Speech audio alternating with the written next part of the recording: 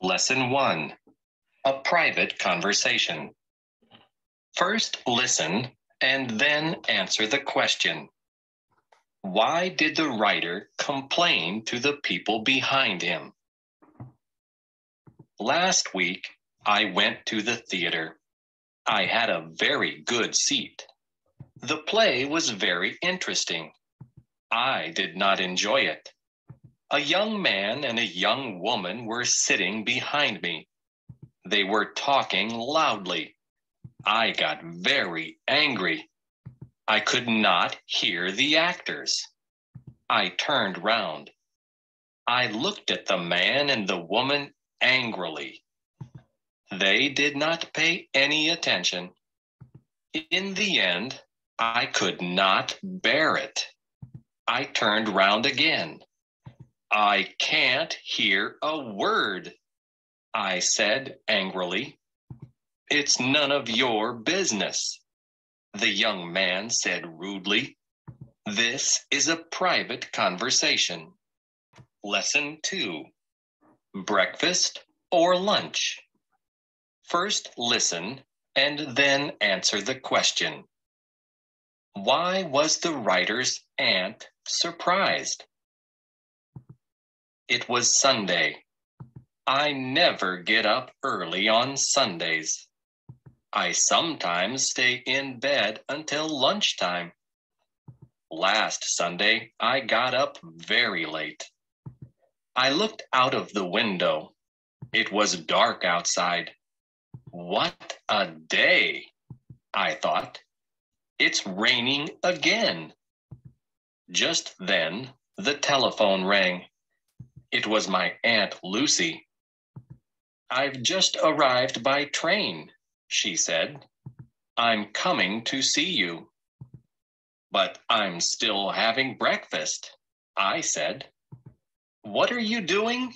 She asked. I'm having breakfast, I repeated. Dear me, she said. Do you always get up so late?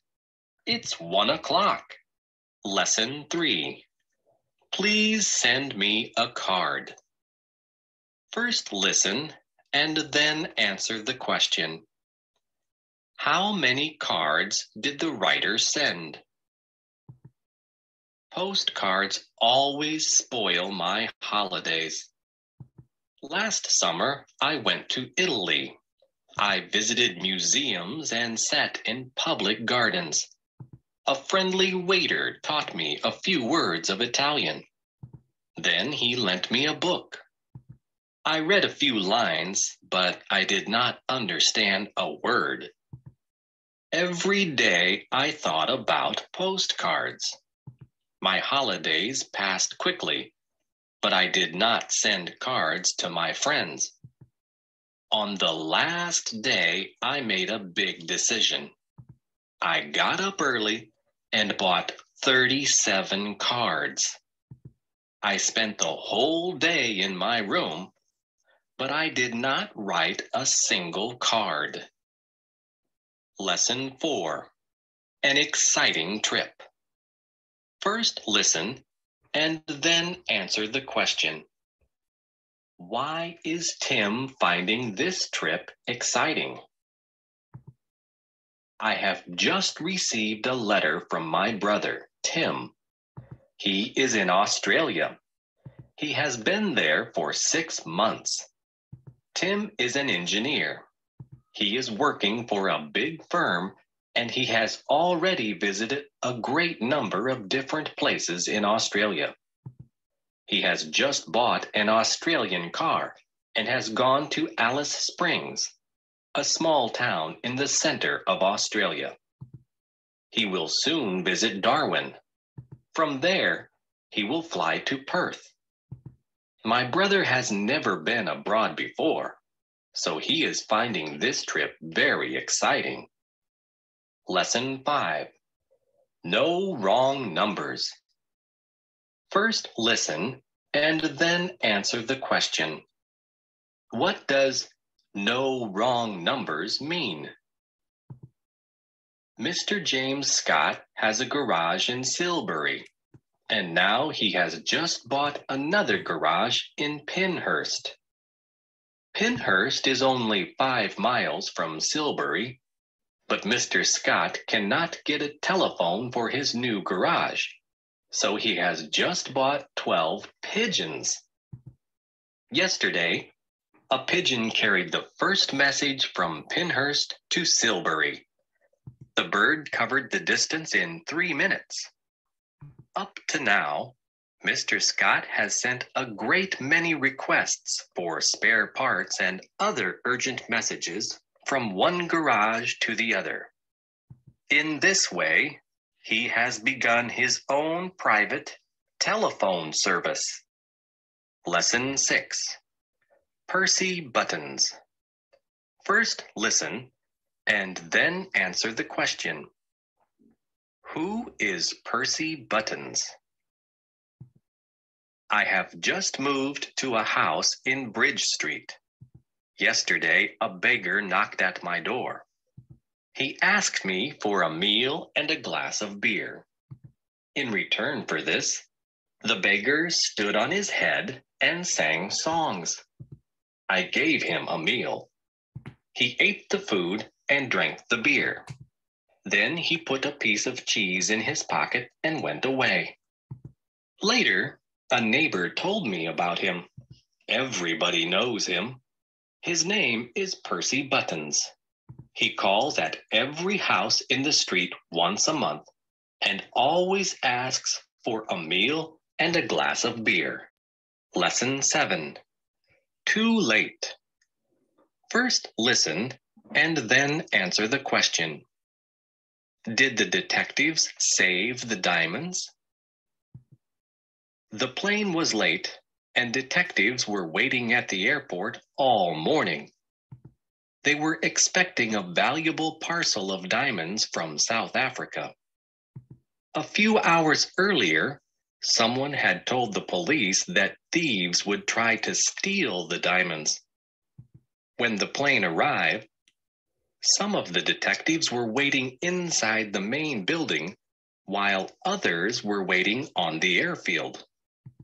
2 men took the parcel off the plane and carried it into the customs house.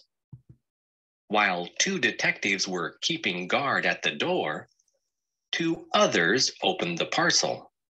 To their surprise, the precious parcel was full of stones and sand. Lesson 8. The best and the worst. First listen and then answer the question.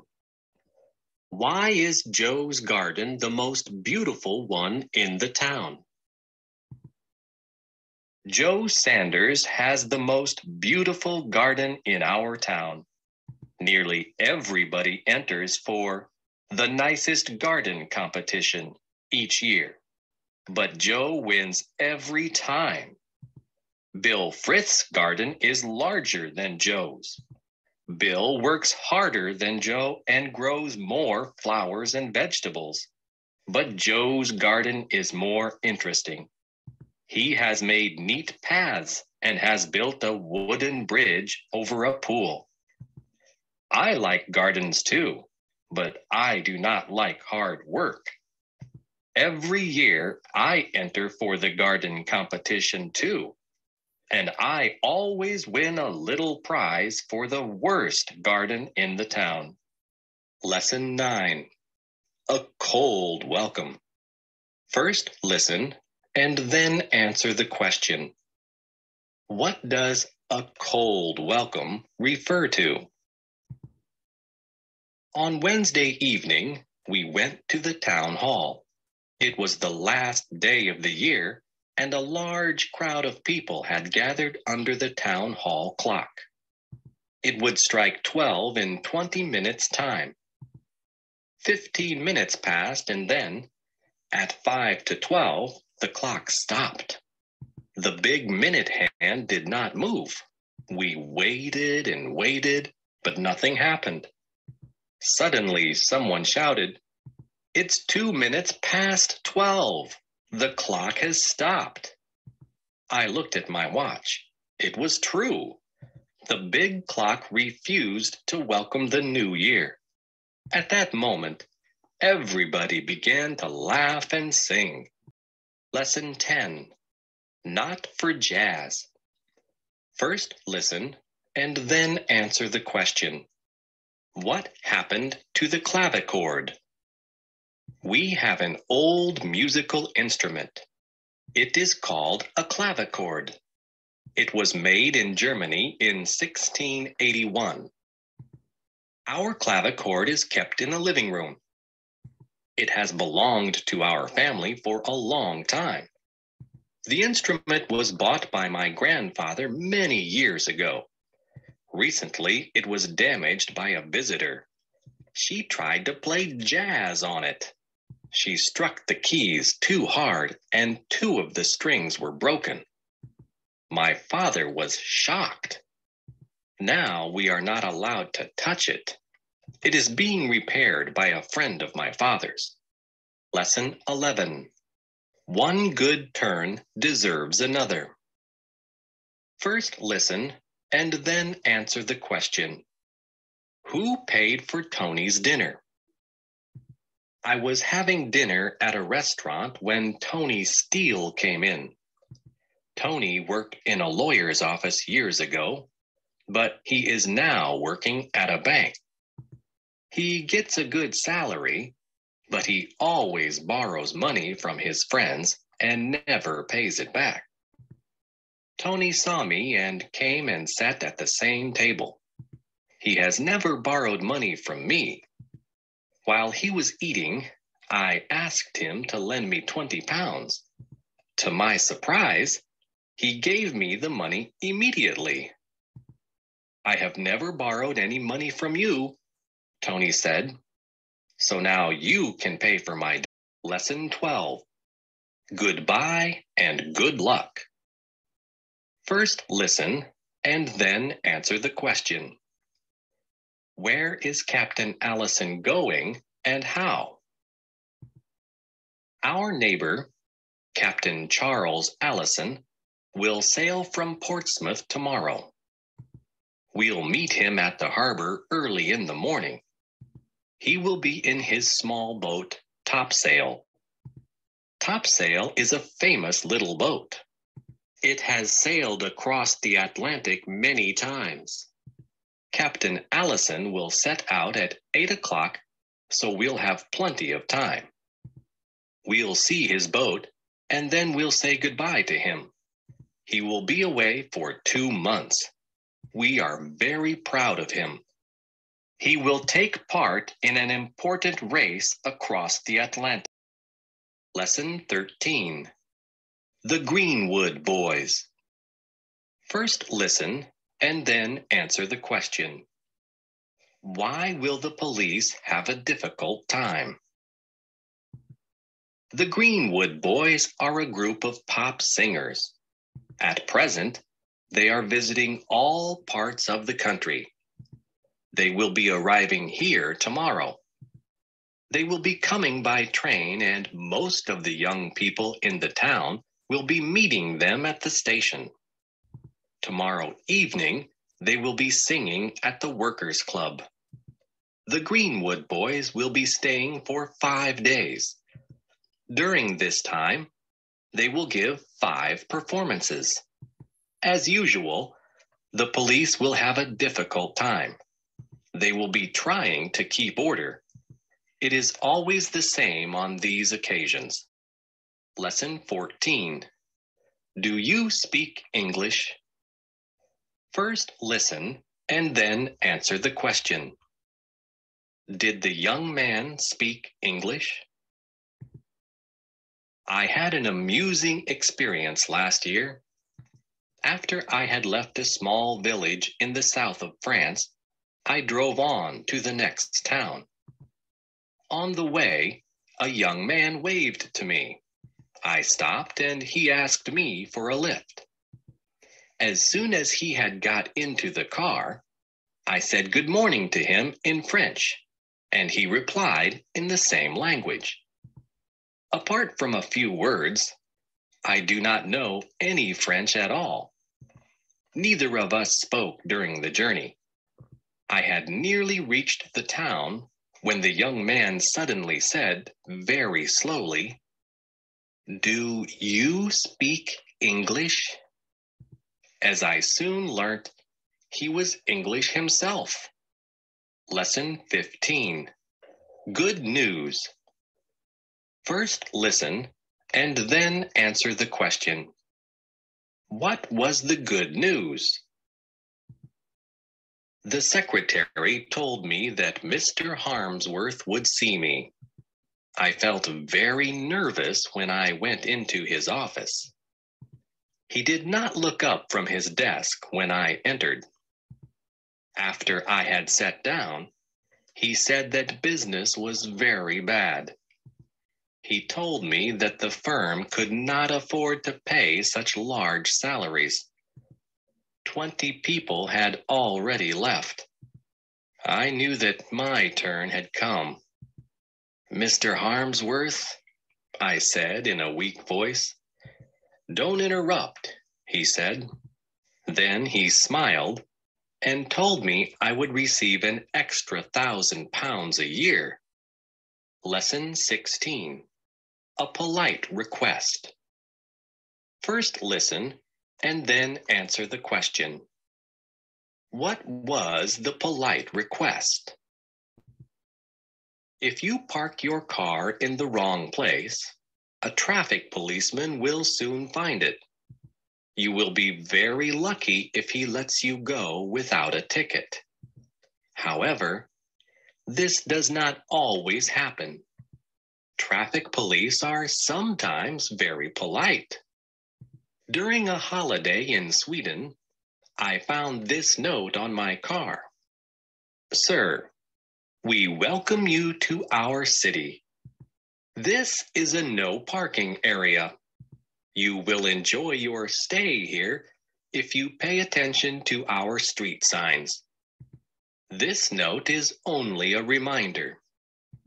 If you receive a request like this, you cannot fail to obey it." Lesson 17. Always young. First listen and then answer the question. Why doesn't Aunt Jennifer tell anyone how old she is? My Aunt Jennifer is an actress. She must be at least 35 years old. In spite of this, she often appears on the stage as a young girl.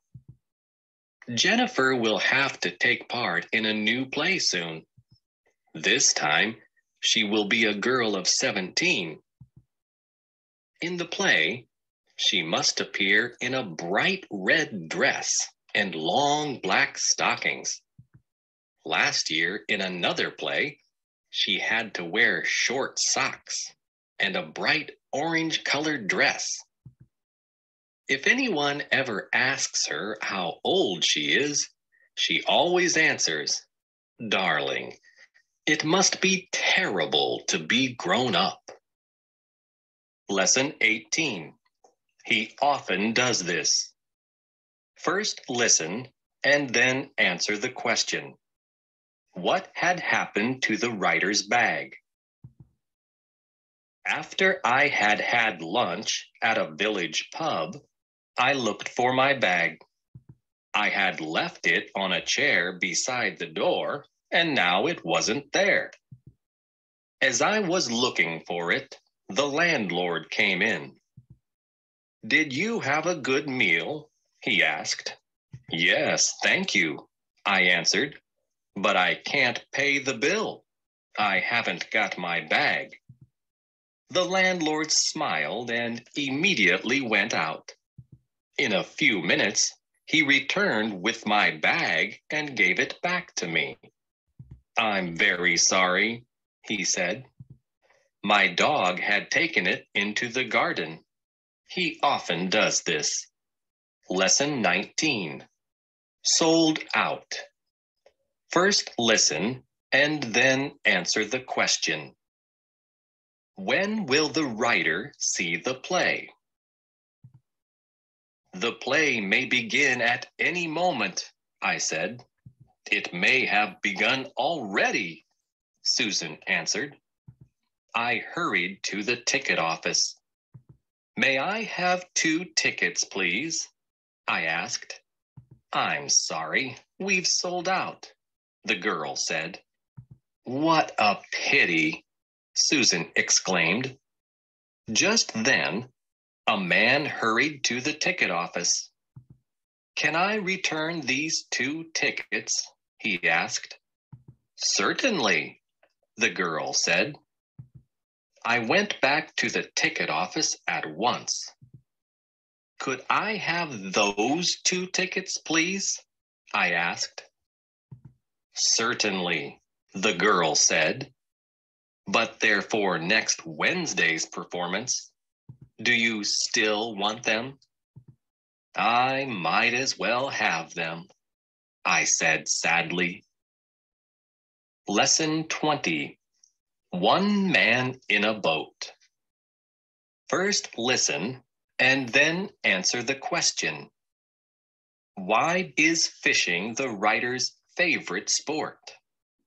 Fishing is my favorite sport. I often fish for hours without catching anything. But this does not worry me. Some fishermen are unlucky. Instead of catching fish, they catch old boots and rubbish. I am even less lucky. I never catch anything, not even old boots. After having spent whole mornings on the river, I always go home with an empty bag. You must give up fishing, my friends say. It's a waste of time. But they don't realize one important thing. I'm not really interested in fishing. I am only interested in sitting in a boat and doing nothing at all. Lesson 21. Mad or not? First listen and then answer the question. Why do people think the writer is mad? Airplanes are slowly driving me mad. I live near an airport and passing planes can be heard night and day. The airport was built years ago, but for some reason it could not be used then. Last year, however, it came into use. Over 100 people must have been driven away from their homes by the noise. I am one of the few people left. Sometimes I think this house will be knocked down by a passing plane. I have been offered a large sum of money to go away, but I am determined to stay here. Everybody says I must be mad, and they are probably right. Lesson 22. A glass envelope. First listen and then answer the question. How did Jane receive a letter from a stranger? My daughter, Jane, never dreamed of receiving a letter from a girl of her own age in Holland. Last year, we were traveling across the channel, and Jane put a piece of paper with her name and address on it into a bottle. She threw the bottle into the sea. She never thought of it again, but 10 months later, she received a letter from a girl in Holland.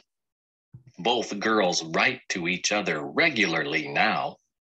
However, they have decided to use the post office.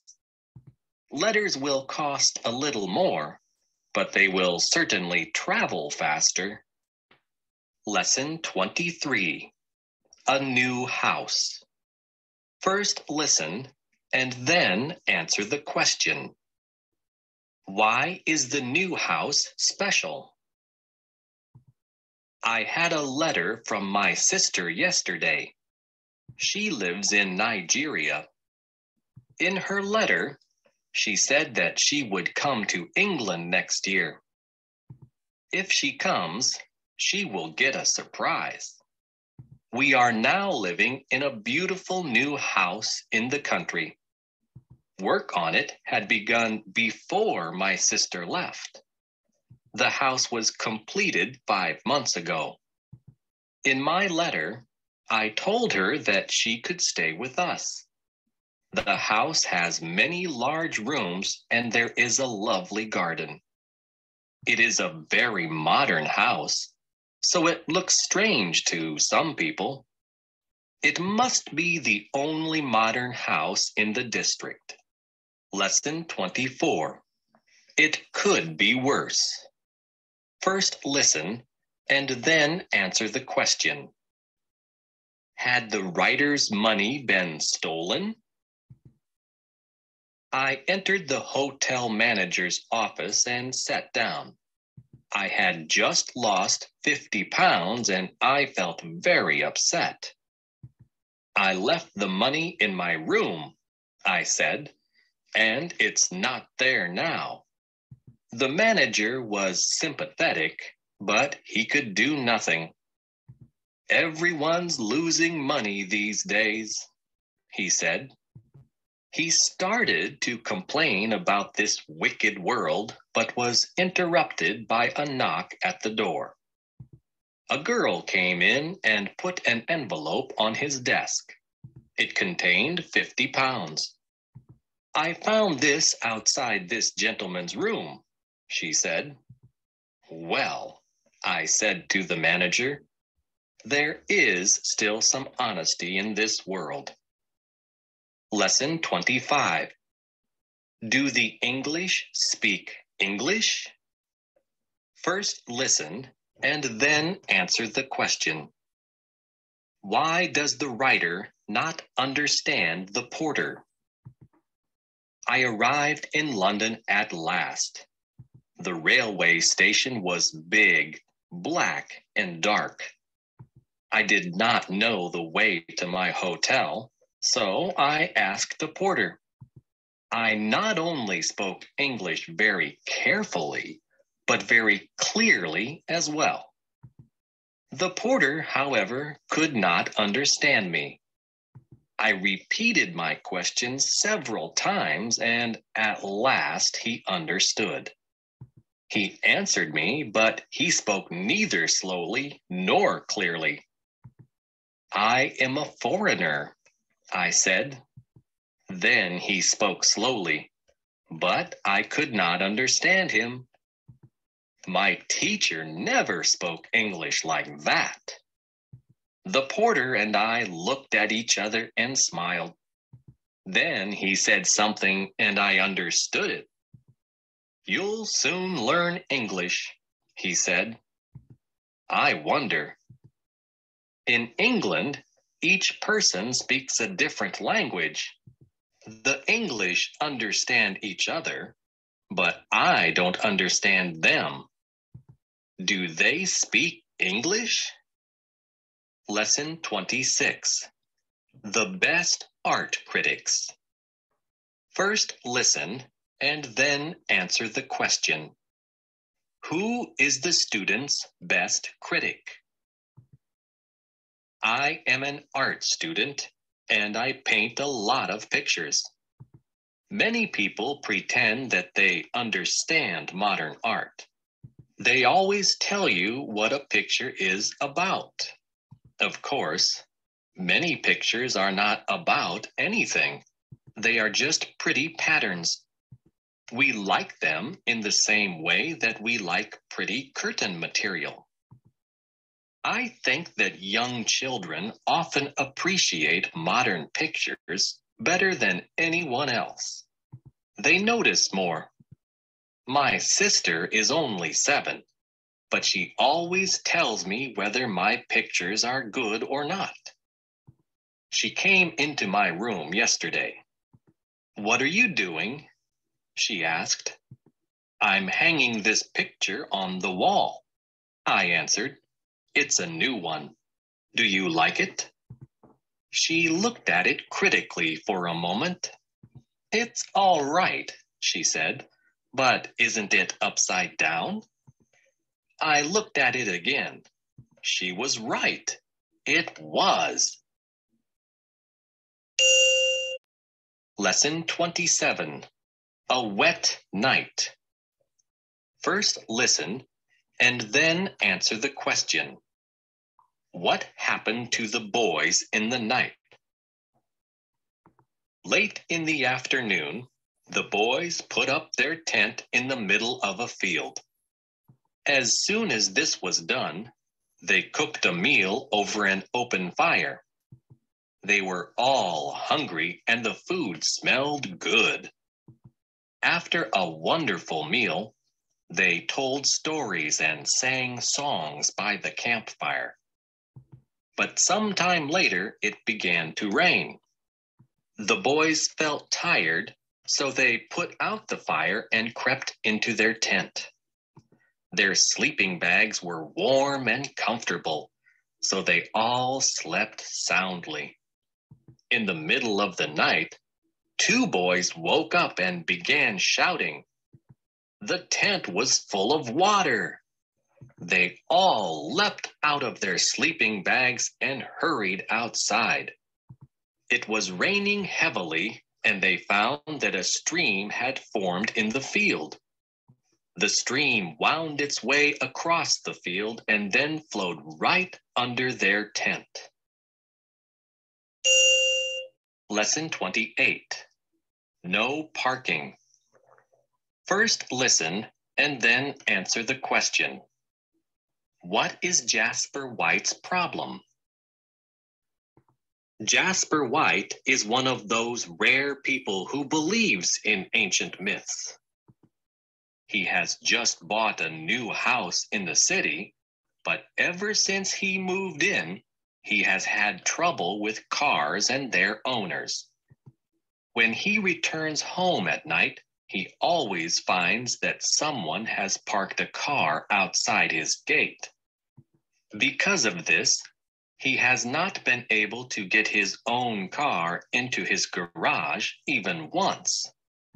Jasper has put up no parking signs outside his gate, but these have not had any effect. Now he has put an ugly stone head over the gate. It is one of the ugliest faces I have ever seen. I asked him what it was, and he told me that it was Medusa, the Gorgon. Jasper hopes that she will turn cars and their owners to stone. But none of them has been turned to stone yet. Lesson 29. Taxi. First listen and then answer the question. Does Captain Fawcett think any trip is too dangerous? Captain Ben Fawcett has bought an unusual taxi and has begun a new service. The taxi is a small Swiss airplane called a Pilatus Porter. This wonderful plane can carry 7 passengers. The most surprising thing about it, however, is that it can land anywhere, on snow, water, or even on a plowed field. Captain Fawcett's first passenger was a doctor who flew from Birmingham to a lonely village in the Welsh mountains.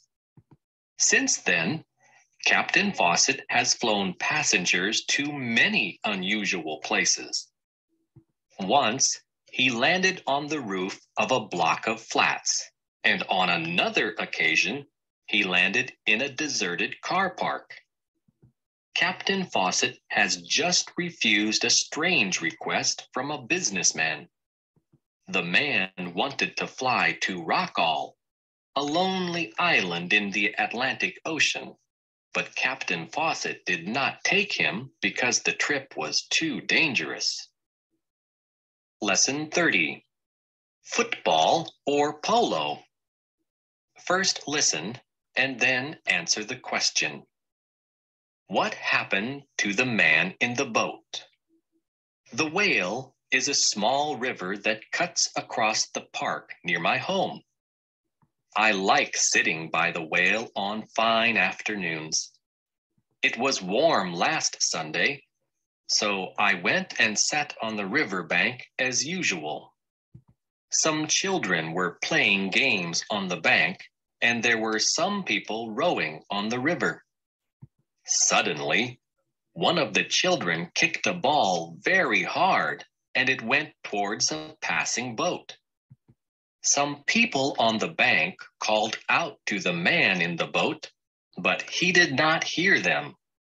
The ball struck him so hard that he nearly fell into the water. I turned to look at the children, but there weren't any in sight. They had all run away. The man laughed when he realized what had happened. He called out to the children and threw the ball back to the bank. Lesson 31. Success Story. First listen and then answer the question. What was Frank's first job? Yesterday afternoon, Frank Hawkins was telling me about his experiences as a young man. Before he retired, Frank was the head of a very large business company, but as a boy, he used to work in a small shop. It was his job to repair bicycles, and at that time, he used to work 14 hours a day. He saved money for years, and in 1958, he bought a small workshop of his own. In his 20s, Frank used to make spare parts for airplanes. At that time, he had 2 helpers. In a few years, the small workshop had become a large factory which employed 728 people. Frank smiled when he remembered his hard early years and the long road to success. He was still smiling when the door opened and his wife came in. She wanted him to repair their grandson's bicycle. Lesson 32. Shopping Made Easy. First listen and then answer the question. Who was the thief? People are not so honest as they once were. The temptation to steal is greater than ever before, especially in large shops. A detective recently watched a well-dressed woman who always went into a large store on Monday mornings. One Monday, there were fewer people in the shop than usual when the woman came in. So it was easier for the detective to watch her. The woman first bought a few small articles. After a little time, she chose one of the most expensive dresses in the shop and handed it to an assistant who wrapped it up for her as quickly as possible. Then the woman simply took the parcel and walked out of the shop without paying. When she was arrested, the detective found out that the shop assistant was her daughter. The girl gave her mother a free dress once a week. Lesson 33. Out of the Darkness. First listen and then answer the question. Why was the girl in hospital? Nearly a week passed before the girl was able to explain what had happened to her. One afternoon, she set out from the coast in a small boat and was caught in a storm. Towards evening, the boat struck a rock and the girl jumped into the sea. Then she swam to the shore after spending the whole night in the water. During that time, she covered a distance of 8 miles. Early next morning, she saw a light ahead. She knew she was near the shore because the light was high up on the cliffs. On arriving at the shore, the girl struggled up the cliff towards the light she had seen. That was all she remembered. When she woke up a day later, she found herself in hospital. Lesson 34. Quick work. First listen and then answer the question. How long had the police taken to find his bicycle? Dan Robinson has been worried all week.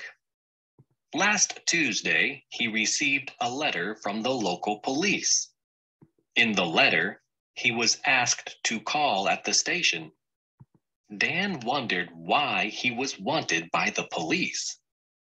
But he went to the station yesterday, and now he is not worried anymore. At the station, he was told by a smiling policeman that his bicycle had been found.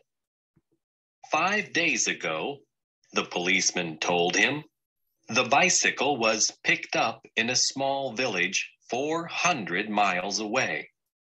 It is now being sent to his home by train. Dan was most surprised when he heard the news. He was amused too, because he never expected the bicycle to be found. It was stolen 20 years ago when Dan was a boy of 15. Lesson 35. Stop, thief. First, listen, and then answer the question. How did Roy stop the thieves? Roy Trenton used to drive a taxi. A short while ago, however, he became a bus driver, and he has not regretted it. He is finding his new work far more exciting. When he was driving along Catford Street recently, he saw 2 thieves rush out of a shop and run towards a waiting car. One of them was carrying a bag full of money. Roy acted quickly and drove the bus straight at the thieves. The one with the money got such a fright that he dropped the bag. As the thieves were trying to get away in their car, Roy drove his bus into the back of it. While the battered car was moving away, Roy stopped his bus and telephoned the police. The thieves' car was badly damaged and easy to recognize. Shortly afterwards, the police stopped the car and both men were arrested. Lesson 36. Across the channel. First listen and then answer the question. What is Debbie going to try to do? Debbie Hart is going to swim across the English Channel tomorrow. She is going to set out from the French coast at 5 o'clock in the morning. Debbie is only 11 years old, and she hopes to set up a new world record. She is a strong swimmer, and many people feel that she is sure to succeed. Debbie's father will set out with her in a small boat. Mr. Hart has trained his daughter for years. Tomorrow, he will be watching her anxiously as she swims the long distance to England. Debbie intends to take short rests every 2 hours. She will have something to drink, but she will not eat any solid food. Most of Debbie's school friends will be waiting for her on the English coast. Among them will be Debbie's mother, who swam the channel herself when she was a girl. Lesson 37. The Olympic Games. First listen and then answer the question. When was the last time this country hosted the Olympic Games? The Olympic Games will be held in our country in 4 years' time. As a great many people will be visiting the country, the government will be building new hotels, an immense stadium, and a new Olympic standard swimming pool. They will also be building new roads and a special railway line. The games will be held just outside the capital, and the whole area will be called Olympic City. Workers will have completed the new roads by the end of this year. By the end of next year, they will have finished work on the new stadium. The fantastic modern buildings have been designed by Kurt Gunter. Everybody will be watching anxiously as the new buildings go up. We are all very excited and are looking forward to the Olympic Games because they have never been held before in this country. Lesson 38. Everything except the weather. First listen and then answer the question. Why did Harrison sell his house so quickly? My old friend Harrison had lived in the Mediterranean for many years before he returned to England. He had often dreamed of retiring in England and had planned to settle down in the country. He had no sooner returned than he bought a house and went to live there. Almost immediately, he began to complain about the weather. For even though it was still summer, it rained continually and it was often bitterly cold. After so many years of sunshine, Harrison got a shock. He acted as if he had never lived in England before. In the end, it was more than he could bear. He had hardly had time to settle down when he sold the house and left the country. The dream he had had for so many years ended there. Harrison had thought of everything except the weather. Lesson 39. Am I all right? First listen and then answer the question. Why did Mr. Gilbert telephone Dr. Millington? While John Gilbert was in hospital, he asked his doctor to tell him whether his operation had been successful, but the doctor refused to do so.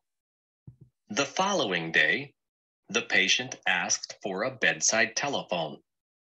When he was alone, he telephoned the hospital exchange and asked for Dr. Millington. When the doctor answered the phone, Mr. Gilbert said he was inquiring about a certain patient, a Mr. John Gilbert. He asked if Mr. Gilbert's operation had been successful, and the doctor told him that it had been. He then asked when Mr. Gilbert would be allowed to go home, and the doctor told him that he would have to stay in hospital for another 2 weeks.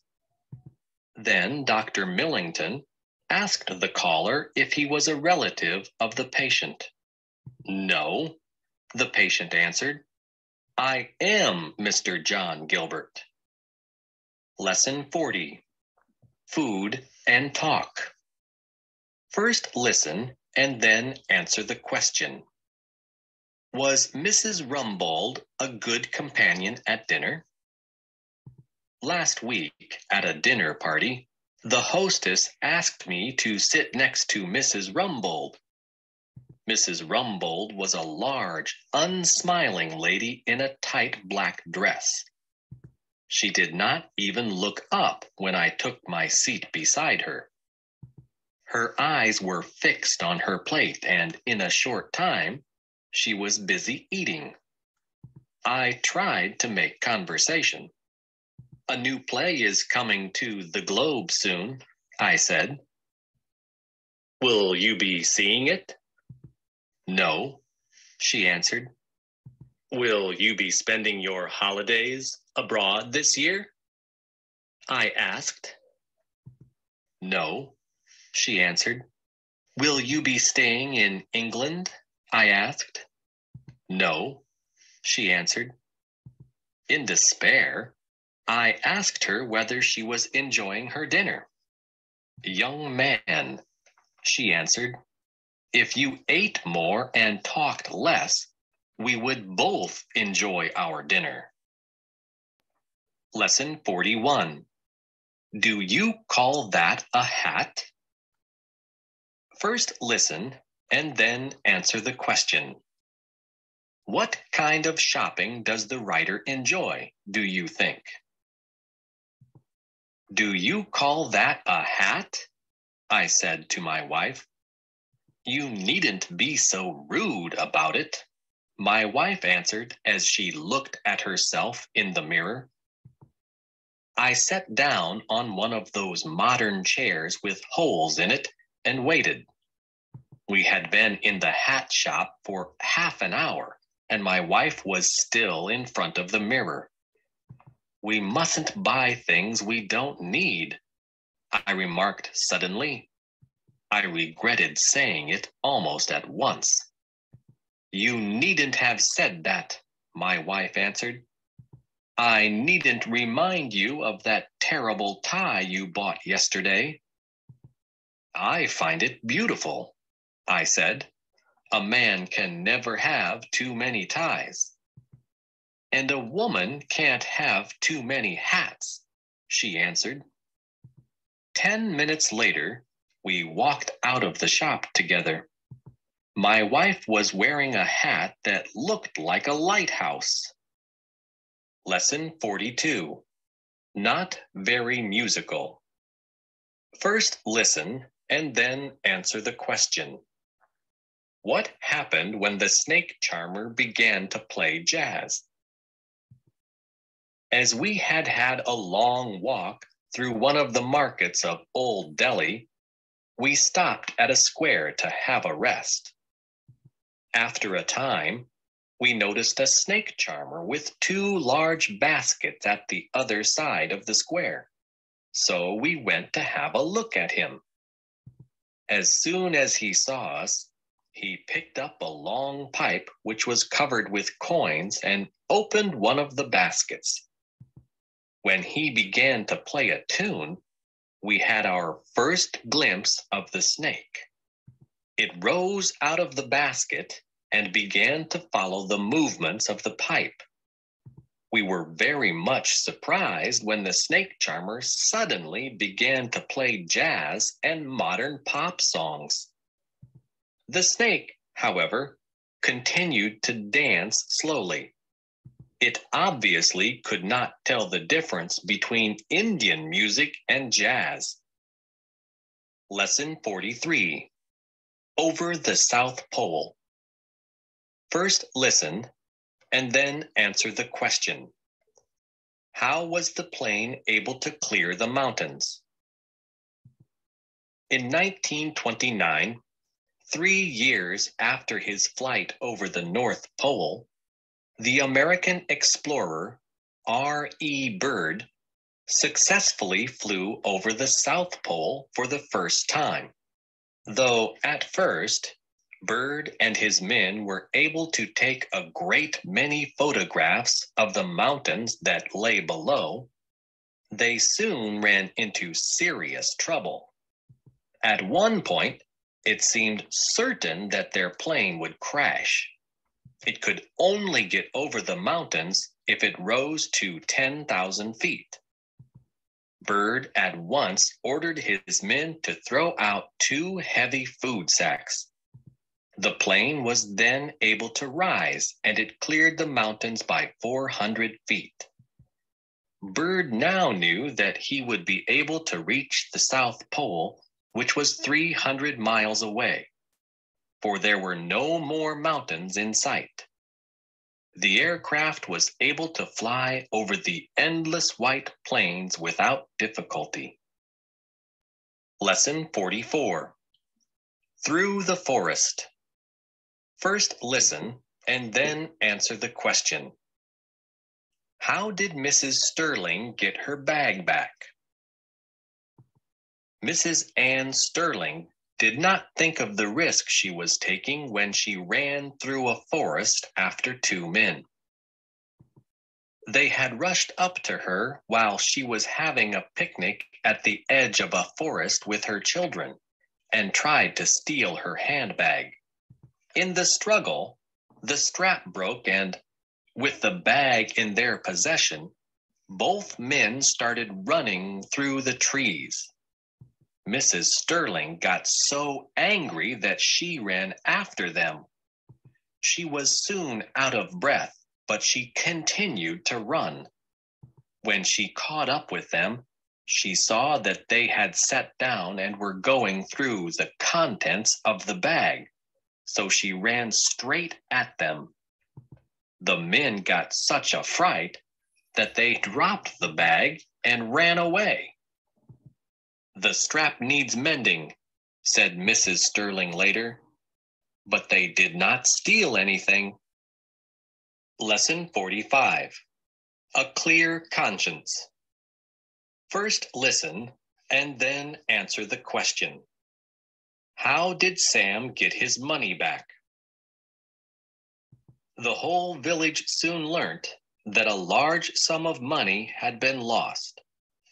Sam Benton, the local butcher, had lost his wallet while taking his savings to the post office. Sam was sure that the wallet must have been found by one of the villagers, but it was not returned to him. 3 months passed, and then one morning, Sam found his wallet outside his front door.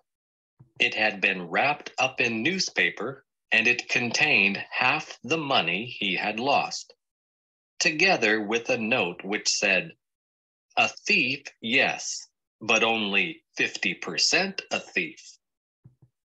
2 months later, some more money was sent to Sam with another note. Only 25% a thief now. In time, all Sam's money was paid back in this way.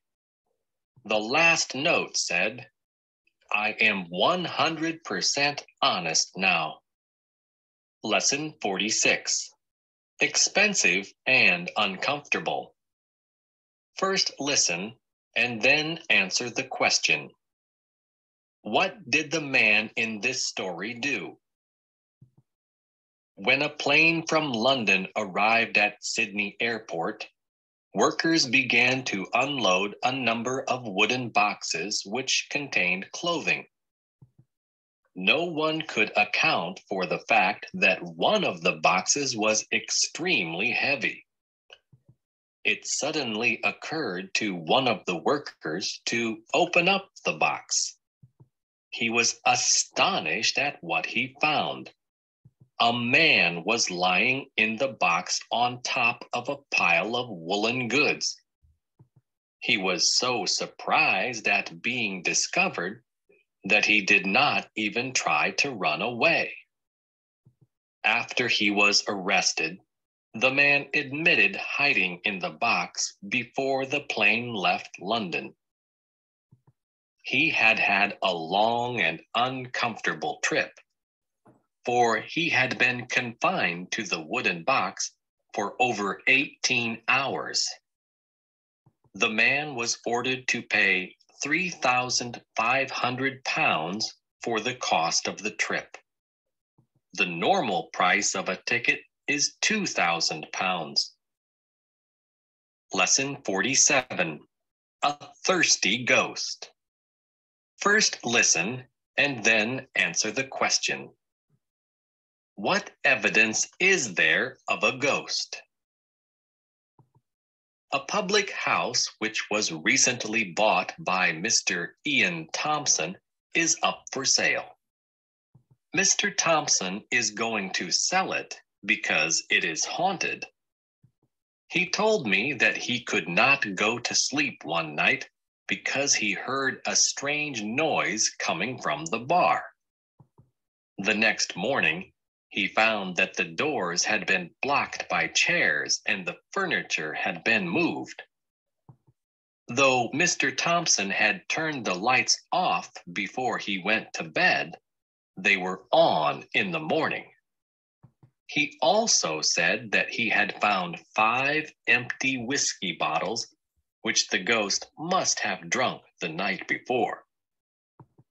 When I suggested that some villagers must have come in for a free drink, Mr. Thompson shook his head. The villagers have told him that they will not accept the pub even if he gives it away. Lesson 48. Did you want to tell me something? First listen and then answer the question.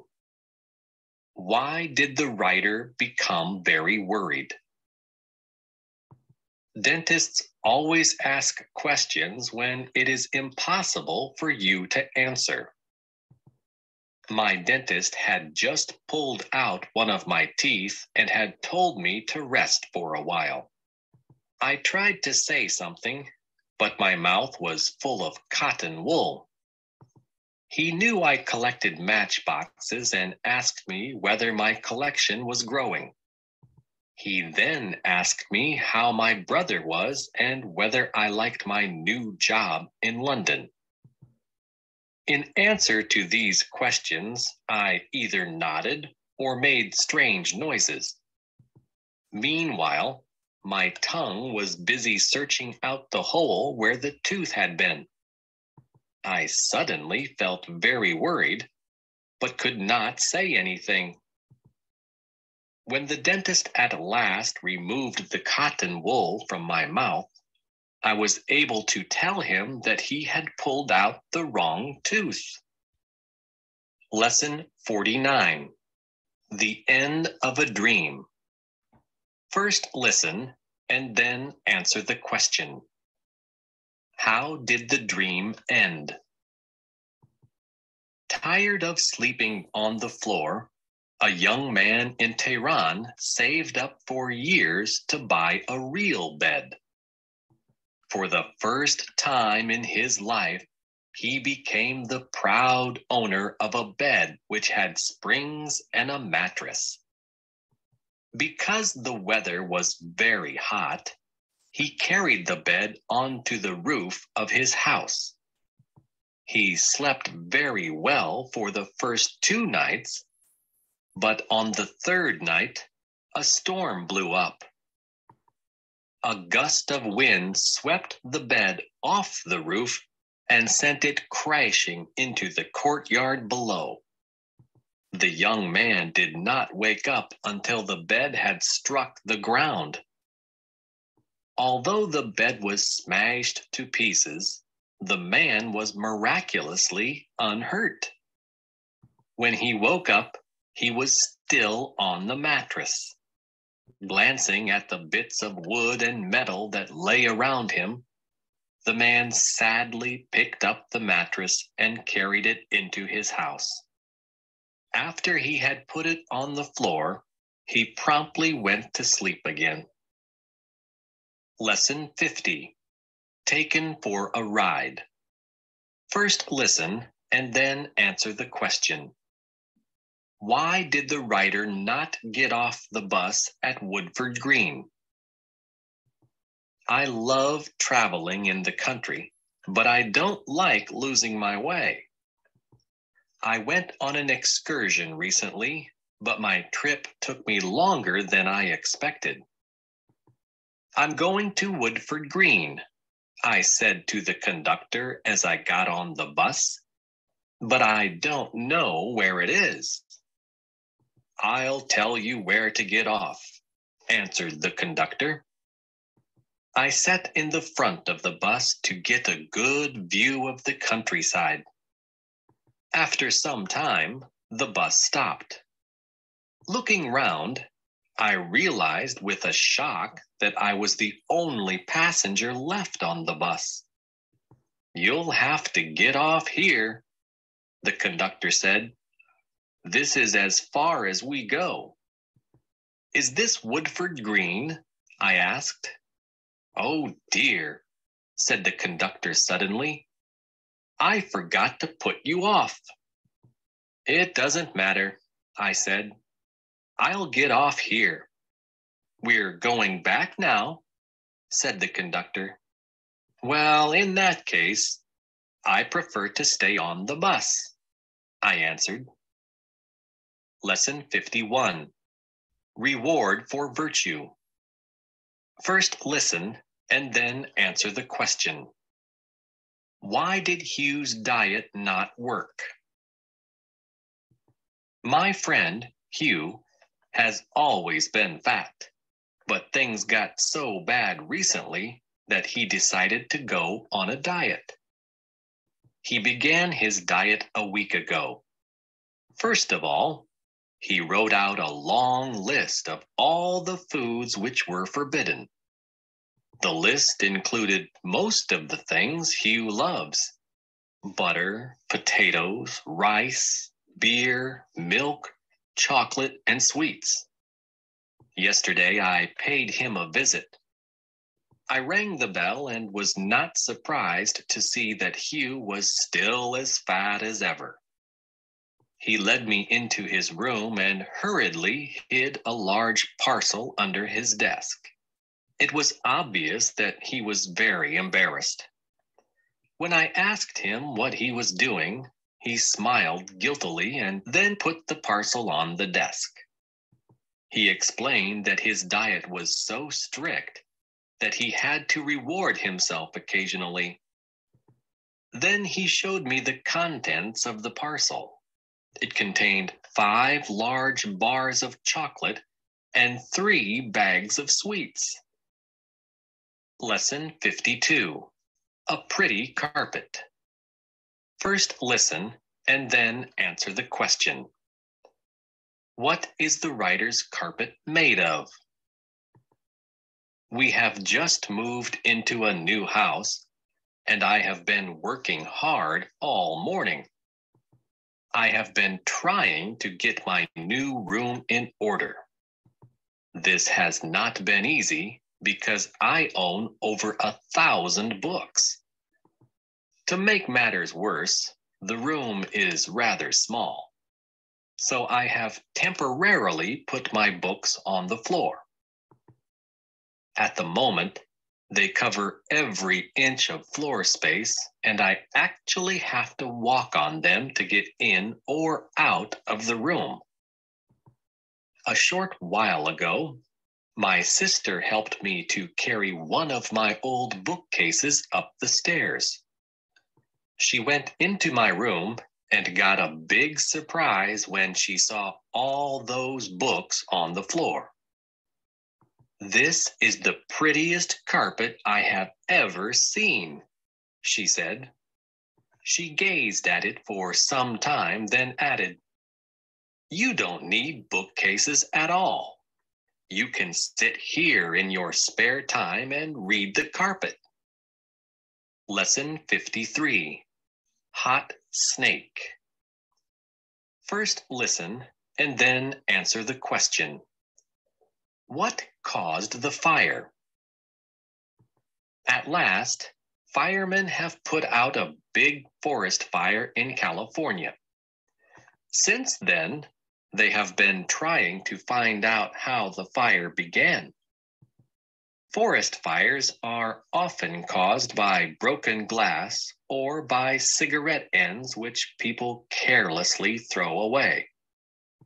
Yesterday, the firemen examined the ground carefully, but were not able to find any broken glass. They were also quite sure that a cigarette end did not start the fire. This morning, however, a fireman accidentally discovered the cause. He noticed the remains of a snake which was wound round the electric wires of a 16,000-volt power line. In this way, he was able to solve the mystery. The explanation was simple but very unusual. A bird had snatched up the snake from the ground and then dropped it onto the wires. The snake then wound itself round the wires. When it did so, it sent sparks down to the ground, and these immediately started a fire. Lesson 54. Sticky fingers. First listen, and then answer the question. What two interruptions did the writer have? After breakfast, I sent the children to school, and then I went to the shops. It was still early when I returned home. The children were at school, my husband was at work, and the house was quiet. So I decided to make some meat pies. In a short time, I was busy mixing butter and flour, and my hands were soon covered with sticky pastry. At exactly that moment, the telephone rang. Nothing could have been more annoying. I picked up the receiver between two sticky fingers and was dismayed when I recognized the voice of Helen Bates. It took me 10 minutes to persuade her to ring back later. At last, I hung up the receiver. What a mess! There was pastry on my fingers, on the telephone, and on the doorknobs. I had no sooner got back to the kitchen than the doorbell rang loud enough to wake the dead. This time it was the postman, and he wanted me to sign for a registered letter. Lesson 55. Not a gold mine. First listen, and then answer the question. What did the team find? Dreams of finding lost treasure almost came true recently. A new machine called the Revealer has been invented, and it has been used to detect gold which has been buried in the ground. The machine was used in a cave near the seashore where, it is said, pirates used to hide gold. The pirates would often bury gold in the cave and then fail to collect it. Armed with the new machine, a search party went into the cave hoping to find buried treasure. The leader of the party was examining the soil near the entrance to the cave when the machine showed that there was gold under the ground. Very excited, the party dug a hole 2 feet deep. They finally found a small gold coin which was almost worthless. The party then searched the whole cave thoroughly, but did not find anything except an empty tin trunk. In spite of this, many people are confident that the Revealer may reveal something of value fairly soon. Lesson 56. Faster than sound. First listen and then answer the question. How fast did the winning car go? Once a year, a race is held for old cars. A lot of cars entered for this race last year, and there was a great deal of excitement just before it began. One of the most handsome cars was a Rolls-Royce Silver Ghost. The most unusual car was a Benz, which had only 3 wheels. Built in 1885, it was the oldest car taking part. After a great many loud explosions, the race began. Many of the cars broke down on the course, and some drivers spent more time under their cars than in them. A few cars, however, completed the race. The winning car reached a speed of 40 miles an hour, much faster than any of its rivals. It sped downhill at the end of the race, and its driver had a lot of trouble trying to stop it. The race gave everyone a great deal of pleasure. It was very different from modern car races, but no less exciting. Lesson 57. Can I help you, madam? First listen, and then answer the question. Did the woman get what she wanted? A woman in jeans stood at the window of an expensive shop. Though she hesitated for a moment, she finally went in and asked to see a dress that was in the window. The assistant who served her did not like the way she was dressed.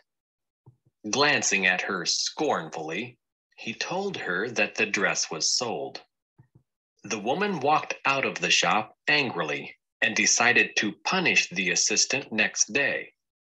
She returned to the shop the following morning, dressed in a fur coat, with a handbag in one hand and a long umbrella in the other. After seeking out the rude assistant, she asked for the same dress. Not realizing who she was, the assistant was eager to serve her this time. With great difficulty, he climbed into the shop window to get the dress. As soon as she saw it, the woman said she did not like it. She enjoyed herself making the assistant bring almost everything in the window before finally buying the dress she had first asked for. Lesson 58. A blessing in disguise? First listen and then answer the question. Why does the vicar refuse to cut down the tree? The tiny village of Frinley is said to possess a cursed tree. Because the tree was mentioned in a newspaper, the number of visitors to Frinley has now increased.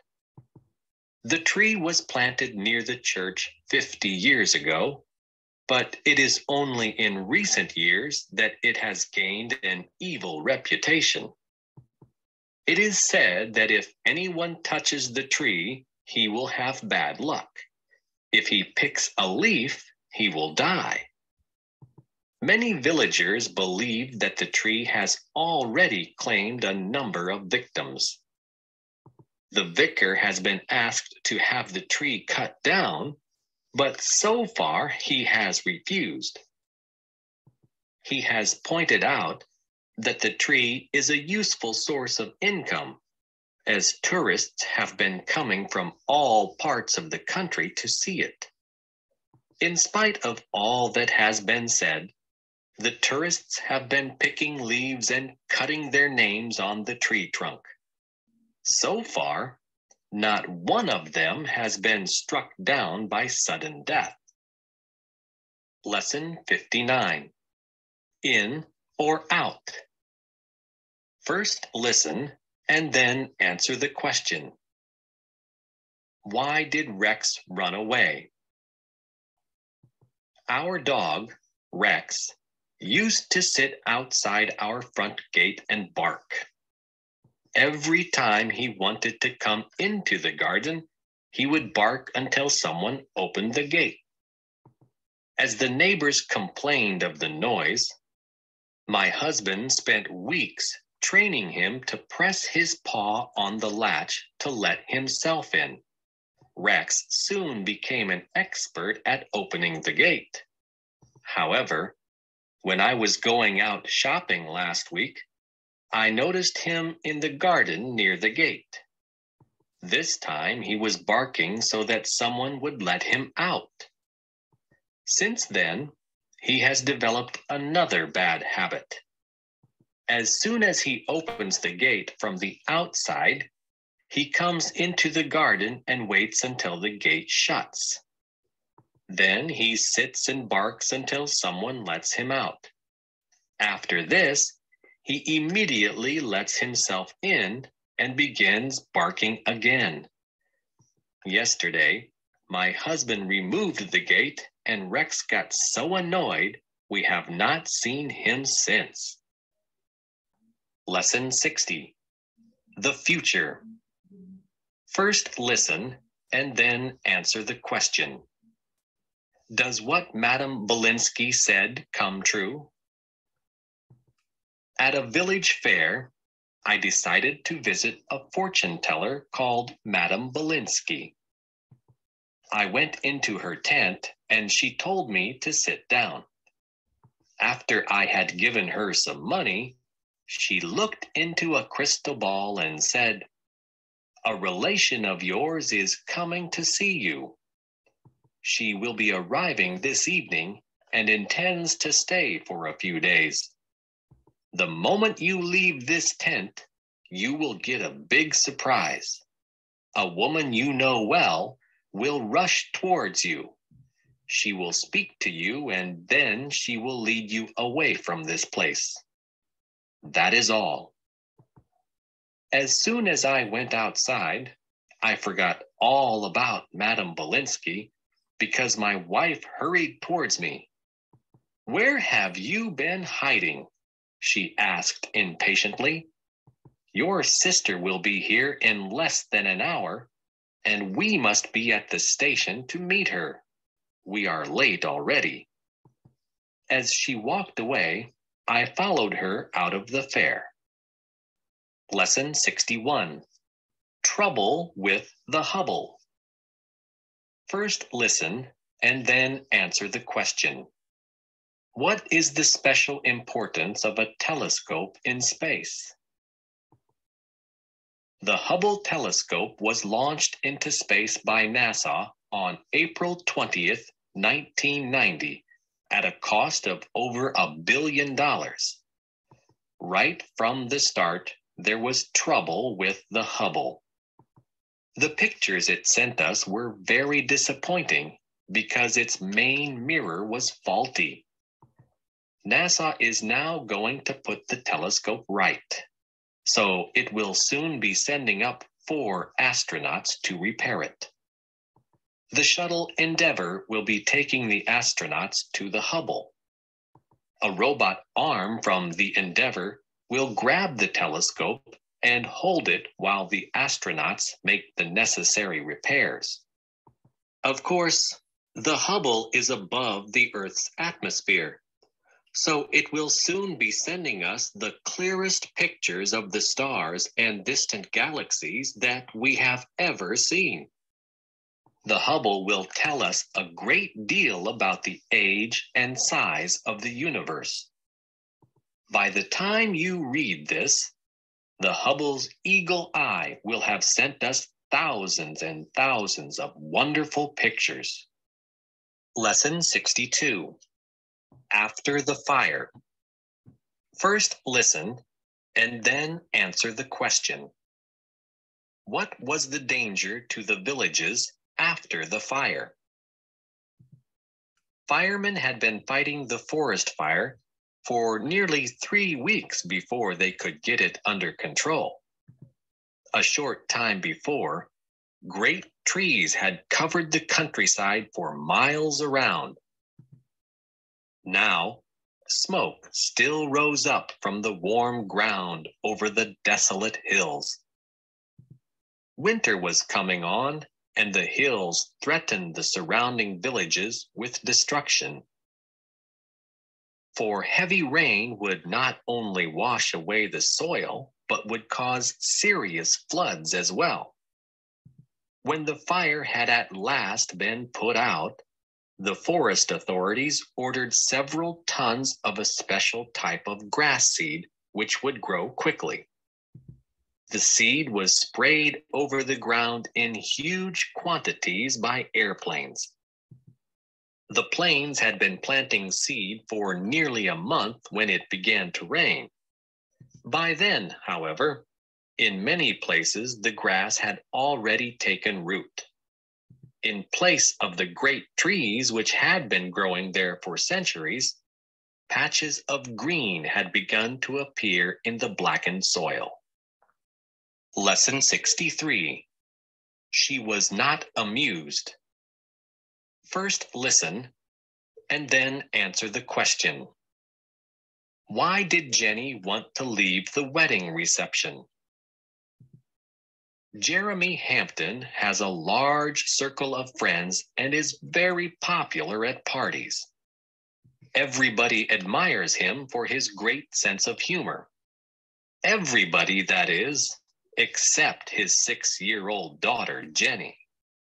Recently, one of Jeremy's closest friends asked him to make a speech at a wedding reception. This is the sort of thing that Jeremy loves. He prepared the speech carefully and went to the wedding with Jenny. He had included a large number of funny stories in the speech and, of course, it was a great success. As soon as he had finished, Jenny told him she wanted to go home. Jeremy was a little disappointed by this, but he did as his daughter asked. On the way home, he asked Jenny if she had enjoyed the speech. To his surprise, she said she hadn't. Jeremy asked her why this was so, and she told him that she did not like to see so many people laughing at him. Lesson 64. The Channel Tunnel. First listen and then answer the question. Why was the first tunnel not completed? In 1858, a French engineer, Aimé Thomas de Gaumond, arrived in England with a plan for a 21-mile tunnel under the English Channel. He said that it would be possible to build a platform in the center of the channel.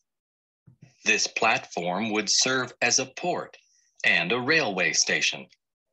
The tunnel would be well ventilated if tall chimneys were built above sea level. In 1860, a better plan was put forward by an Englishman, William Lowe. He suggested that a double railway tunnel should be built. This would solve the problem of ventilation, for if a train entered this tunnel, it would draw in fresh air behind it. 42 years later, a tunnel was actually begun. If, at the time, the British had not feared invasion, it would have been completed. The world had to wait almost another 100 years for the Channel Tunnel. It was officially opened on March 7, 1994, finally connecting Britain to the European continent. Lesson 65. Jumbo versus the police. First listen and then answer the question. Why did the police have to push Jumbo off the main street? Last Christmas, the circus owner, Jimmy Gates, decided to take some presents to a children's hospital. Dressed up as Father Christmas and accompanied by a guard of honor of 6 pretty girls, he set off down the main street of the city riding a baby elephant called Jumbo. He should have known that the police would never allow this sort of thing. A policeman approached Jimmy and told him he ought to have gone along a side street as Jumbo was holding up the traffic. Though Jimmy agreed to go at once, Jumbo refused to move. 15 policemen had to push very hard to get him off the main street. The police had a difficult time, but they were most amused. Jumbo must weigh a few tons, said a policeman afterwards. So it was fortunate that we didn't have to carry him. Of course, we should arrest him, but as he has a good record, we shall let him off this time. Lesson 66. Sweet as honey. First listen and then answer the question. What was sweet as honey and why? In 1963, A Lancaster bomber crashed on Wallis Island, a remote place in the South Pacific, a long way west of Samoa. The plane wasn't too badly damaged, but over the years, the crash was forgotten and the wreck remained undisturbed. Then, in 1989, 26 years after the crash, the plane was accidentally rediscovered in an aerial survey of the island. By this time, a Lancaster bomber in reasonable condition was rare and worth rescuing. The French authorities had the plane packaged and moved in parts back to France. Now a group of enthusiasts are going to have the plane restored. It has 4 Rolls-Royce Merlin engines, but the group will need to have only 3 of them rebuilt. Imagine their surprise and delight when they broke open the packing cases and found that the 4th engine was sweet as honey, still in perfect condition. A colony of bees had turned the engine into a hive, and it was totally preserved in beeswax. Lesson 67. Volcanoes. First listen and then answer the question. Why does Tazif risk his life like this? Harun Tazif, the Polish scientist, has spent his lifetime studying active volcanoes and deep caves in all parts of the world. In 1948, he went to Lake Kivu in the Congo to observe a new volcano which he later named Kituro. Tazif was able to set up his camp very close to the volcano while it was erupting violently. Though he managed to take a number of brilliant photographs, he could not stay near the volcano for very long. He noticed that a river of liquid rock was coming towards him. It threatened to surround him completely, but Tazif managed to escape just in time. He waited until the volcano became quiet, and he was able to return 2 days later. This time, he managed to climb into the mouth of Kituro so that he could take photographs and measure temperatures. Tazif has often risked his life in this way. He has been able to tell us more about active volcanoes than any man alive.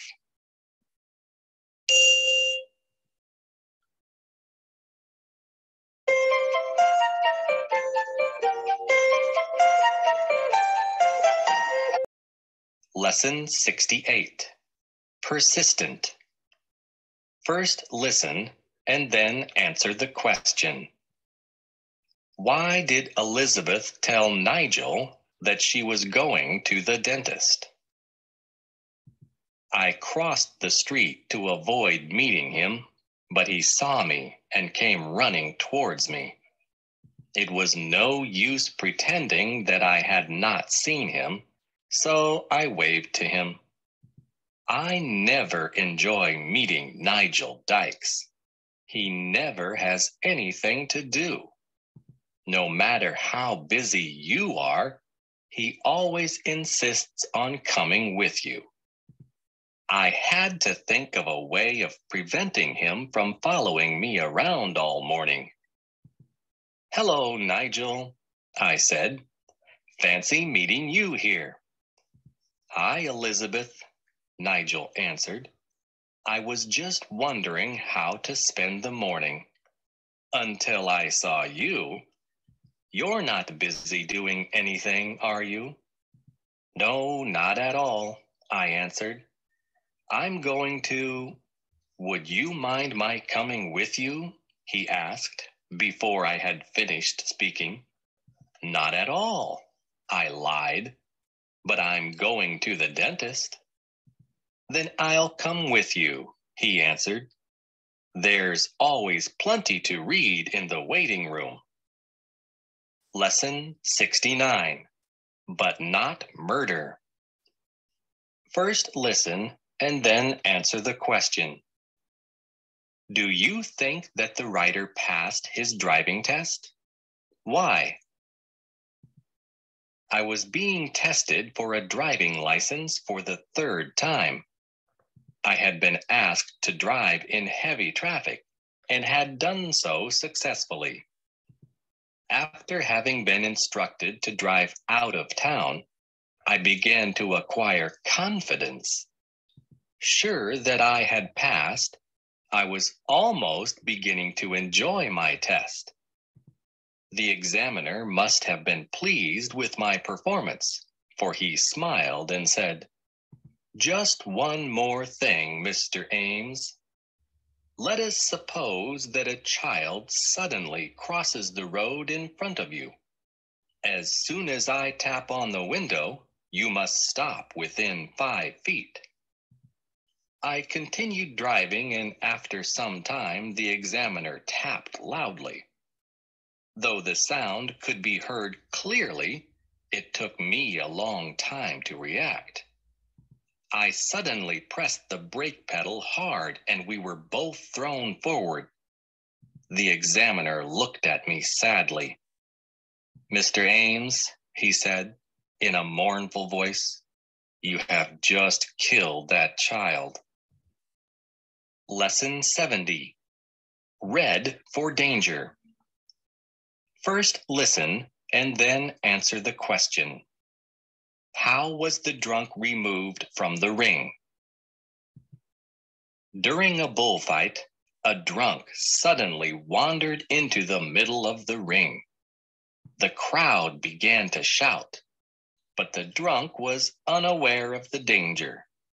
The bull was busy with the matador at the time, but it suddenly caught sight of the drunk, who was shouting rude remarks and waving a red cap. Apparently sensitive to criticism, the bull forgot all about the matador and charged at the drunk. The crowd suddenly grew quiet. The drunk, however, seemed quite sure of himself. When the bull got close to him, he clumsily stepped aside to let it pass. The crowd broke into cheers, and the drunk bowed. By this time, however, 3 men had come into the ring, and they quickly dragged the drunk to safety. Even the bull seemed to feel sorry for him, for it looked on sympathetically until the drunk was out of the way, before once more turning its attention to the matador. Lesson 71. A famous clock. First listen and then answer the question. Has Big Ben ever gone wrong? When you visit London, one of the first things you will see is Big Ben, the famous clock, which can be heard all over the world on the BBC. If the Houses of Parliament had not been burned down in 1834, the great clock would never have been erected. Big Ben takes its name from Sir Benjamin Hall, who was responsible for the making of the clock when the new Houses of Parliament were being built. It is not only of immense size, but is extremely accurate as well. Officials from Greenwich Observatory have the clock checked twice a day. On the BBC, you can hear the clock when it is actually striking because microphones are connected to the clock tower. Big Ben has rarely gone wrong. Once, however, it failed to give the correct time. A painter who had been working on the tower hung a pot of paint on one of the hands and slowed it down. Lesson 72. A car called Bluebird.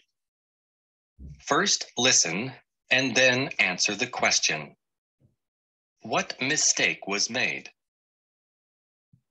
The great racing driver, Sir Malcolm Campbell, was the first man to drive at over 300 miles per hour. He set up a new world record in September 1935 at Bonneville Salt Flats, Utah. Bluebird, the car he was driving, had been specially built for him. It was over 30 feet in length and had a 2,500 horsepower engine. Although Campbell reached a speed of over 304 miles per hour, he had great difficulty in controlling the car because a tire burst during the first run. After his attempt, Campbell was disappointed to learn that his average speed had been 299 miles per hour. However, a few days later, he was told that a mistake had been made. His average speed had been 301 miles per hour. Since that time, racing drivers have reached speeds over 600 miles an hour. Following in his father's footsteps many years later, Sir Malcolm's son, Donald, also set up a world record. Like his father, he was driving a car called Bluebird. Lesson 73. The Record Holder. First listen and then answer the question. Did the boy go where he wanted to? Children who play truant from school are unimaginative. A quiet day's fishing or 8 hours in a cinema seeing the same film over and over again is usually as far as they get. They have all been put to shame by a boy who, while playing truant, traveled 1,600 miles. He hitchhiked to Dover and, towards evening, went into a boat to find somewhere to sleep. When he woke up next morning, he discovered that the boat had, in the meantime, traveled to Calais. No one noticed the boy as he crept off. From there, he hitchhiked to Paris in a lorry. The driver gave him a few biscuits and a cup of coffee and left him just outside the city. The next car the boy stopped did not take him into the center of Paris, as he hoped it would, but to Perpignan, on the French-Spanish border. There he was picked up by a policeman and sent back to England by the local authorities. He has surely set up a record for the thousands of children who dream of evading school. Lesson 74. Out of the limelight. First listen and then answer the question. Why was their disguise too perfect? An ancient bus stopped by a dry riverbed and a party of famous actors and actresses got off. Dressed in dark glasses and old clothes, they had taken special precautions so that no one should recognize them. But as they soon discovered, disguises can sometimes be too perfect. This is a wonderful place for a picnic, said Gloria Gleam. It couldn't be better, Gloria, Brinkley Mears agreed. No newspaper men, no film fans. Why don't we come more often? Meanwhile, two other actors, Rockwall Slinger and Merlin Greaves, had carried two large food baskets to a shady spot under some trees. When they had all made themselves comfortable, a stranger appeared. He looked very angry.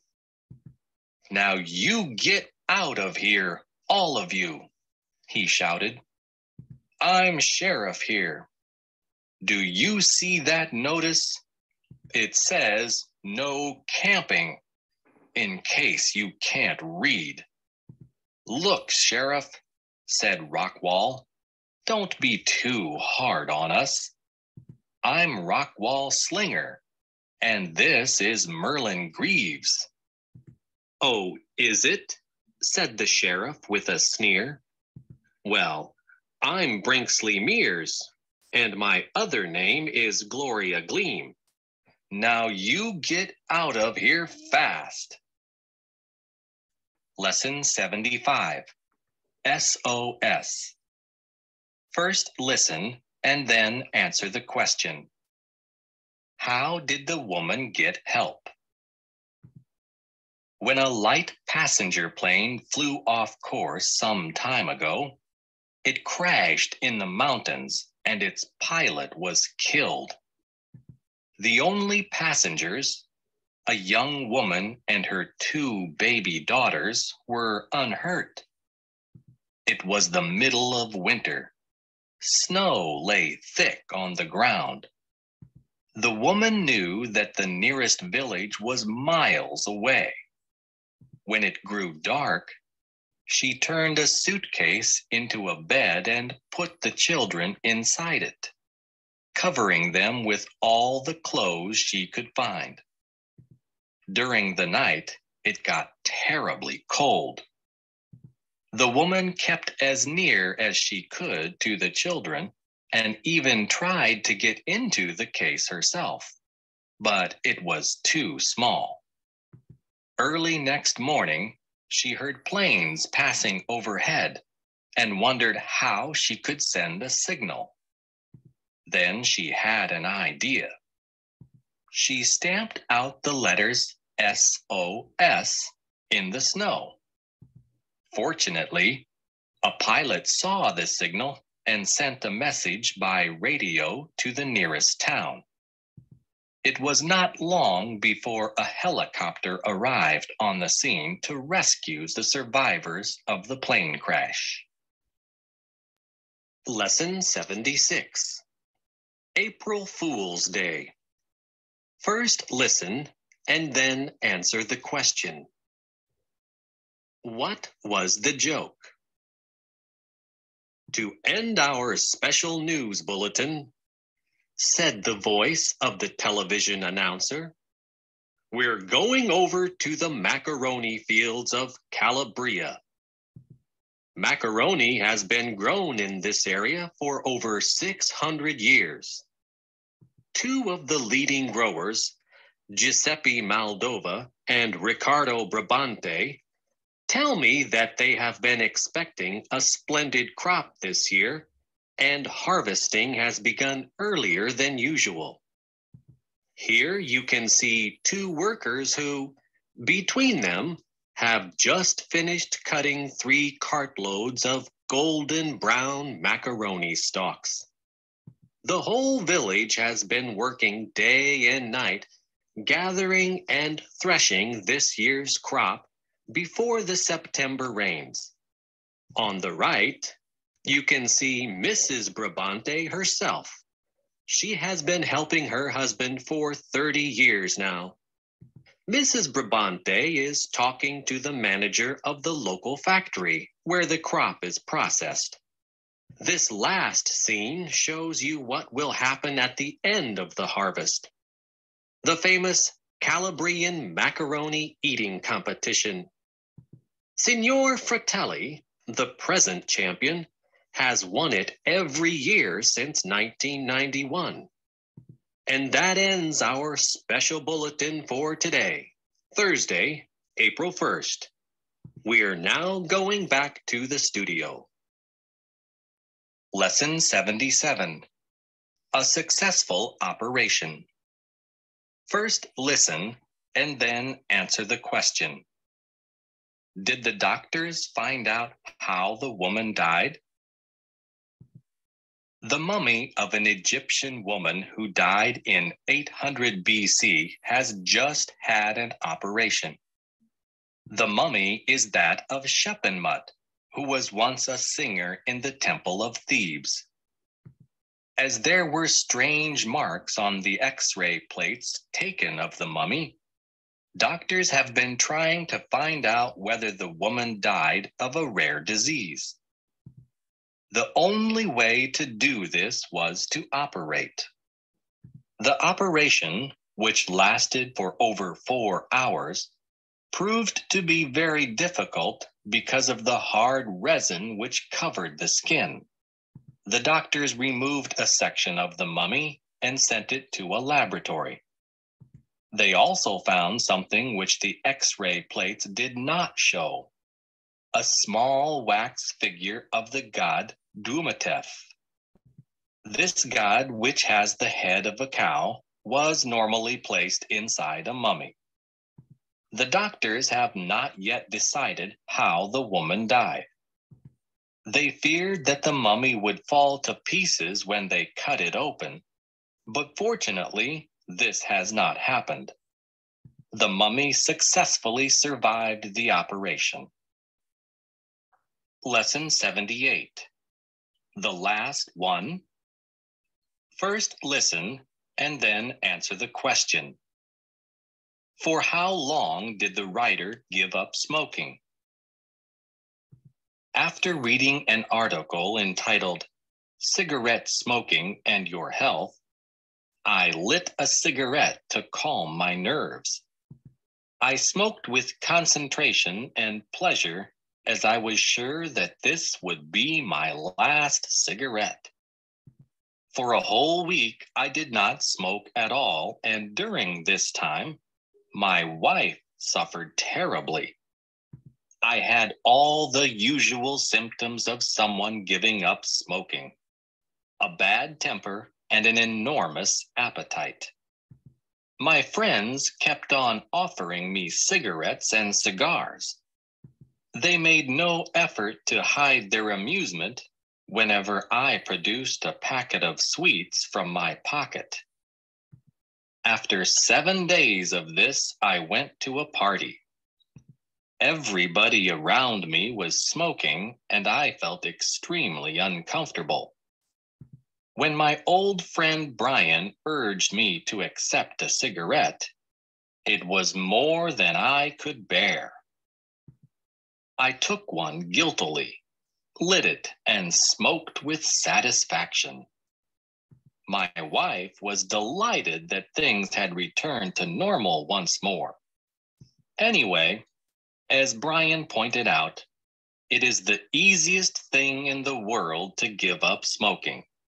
He himself has done it lots of times. Lesson 79.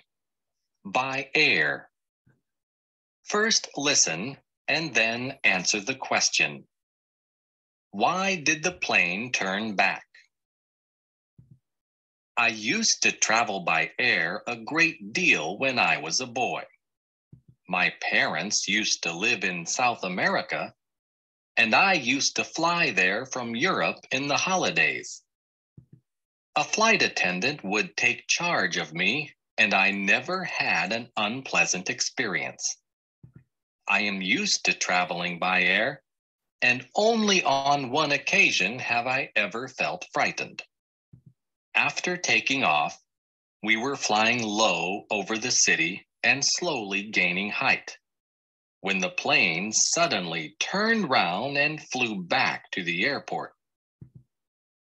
While we were waiting to land, a flight attendant told us to keep calm and to get off the plane quietly as soon as it had touched down. Everybody on board was worried, and we were curious to find out what had happened. Later, we learned that there was a very important person on board. The police had been told that a bomb had been planted on the plane. After we had landed, the plane was searched thoroughly. Fortunately, nothing was found, and 5 hours later, we were able to take off again. Lesson 80. The Crystal Palace. First listen and then answer the question. How many people visited the Great Exhibition of 1851? Perhaps the most extraordinary building of the 19th century was the Crystal Palace, which was built in Hyde Park for the Great Exhibition of 1851. The Crystal Palace was different from all other buildings in the world, for it was made of iron and glass. It was one of the biggest buildings of all time, and a lot of people from many countries came to see it. A great many goods were sent to the exhibition from various parts of the world. There was also a great deal of machinery on display. The most wonderful piece of machinery on show was Nasmyth's steam hammer. Though in those days, traveling was not as easy as it is today. Steamboats carried thousands of visitors across the channel from Europe. On arriving in England, they were taken to the Crystal Palace by train. There were 6 million visitors in all, and the profits from the exhibition were used to build museums and colleges. Later, the Crystal Palace was moved to South London. It remained one of the most famous buildings in the world until it was burnt down in 1936. Lesson 81. Escape. First listen and then answer the question. Why did the prisoner attack the driver? When he had killed the guard, the prisoner of war quickly dragged him into the bushes. Working rapidly in the darkness, he soon changed into the dead man's clothes. Now, dressed in a blue uniform and with a rifle over his shoulder, the prisoner marched boldly up and down in front of the camp. He could hear shouting in the camp itself. Lights were blazing and men were running here and there. They had just discovered that a prisoner had escaped. At that moment, a large black car with 4 officers inside it stopped at the camp gates. The officers got out and the prisoner stood to attention and saluted as they passed. When they had gone, the driver of the car came towards him. The man obviously wanted to talk. He was rather elderly with gray hair and clear blue eyes. The prisoner felt sorry for him, but there was nothing else he could do. As the man came near, the prisoner knocked him to the ground with a sharp blow. Then, jumping into the car, he drove off as quickly as he could. Lesson 82. Monster or fish? First listen and then answer the question. What was the monster called? Fishermen and sailors sometimes claim to have seen monsters in the sea. Though people have often laughed at stories told by seamen, it is now known that many of these monsters, which have at times been sighted, are simply strange fish. Occasionally, unusual creatures are washed to the shore, but they are rarely caught out at sea. Some time ago, however, a peculiar fish was caught near Madagascar. A small fishing boat was carried miles out to sea by the powerful fish as it pulled on the line. Realizing that this was no ordinary fish, the fishermen made every effort not to damage it in any way. When it was eventually brought to shore, it was found to be over 13 feet long. It had a head like a horse, big blue eyes, shining silver skin, and a bright red tail.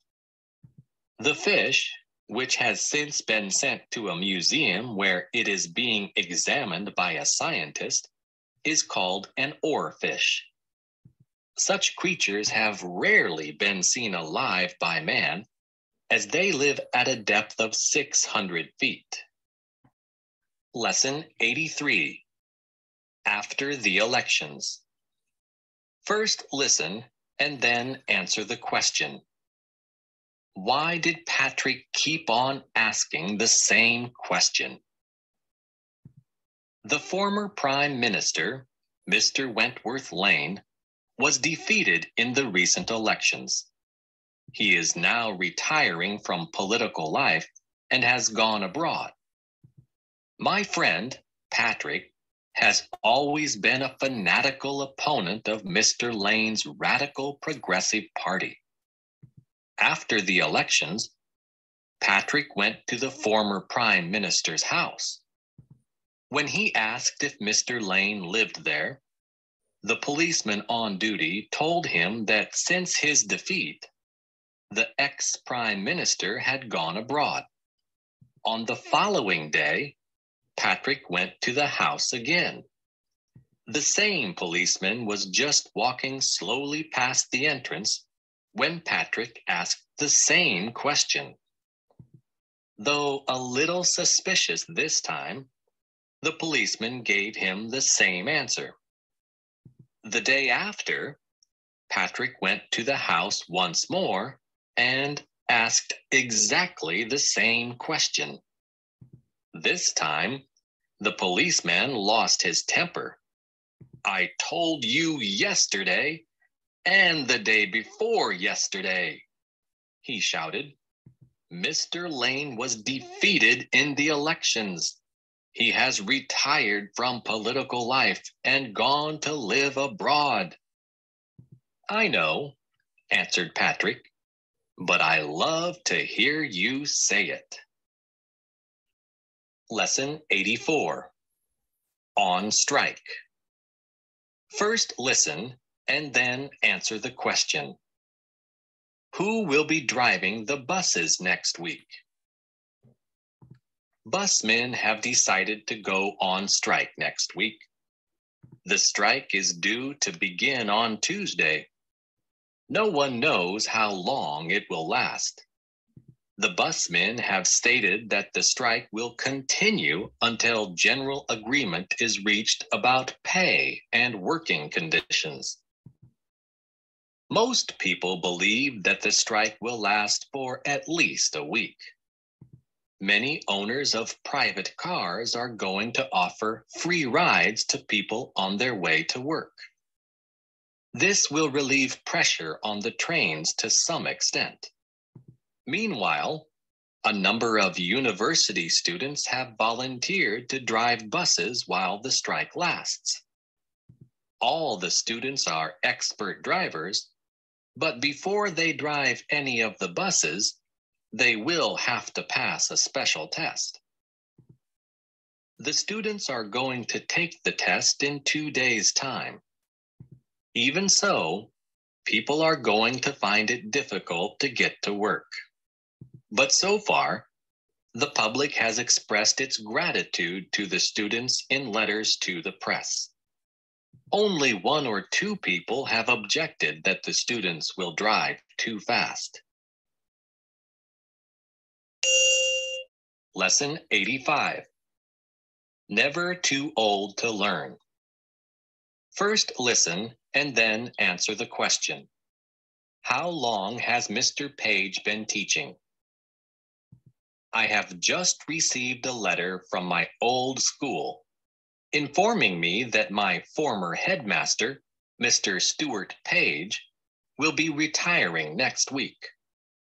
Pupils of the school, old and new, will be sending him a present to mark the occasion. All those who have contributed towards the gift will sign their names in a large album, which will be sent to the headmaster's home. We shall all remember Mr. Page for his patience and understanding, and for the kindly encouragement he gave us when we went so unwillingly to school.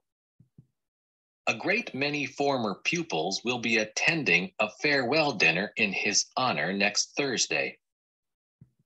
It is a curious coincidence that the day before his retirement, Mr. Page will have been teaching for a total of 40 years.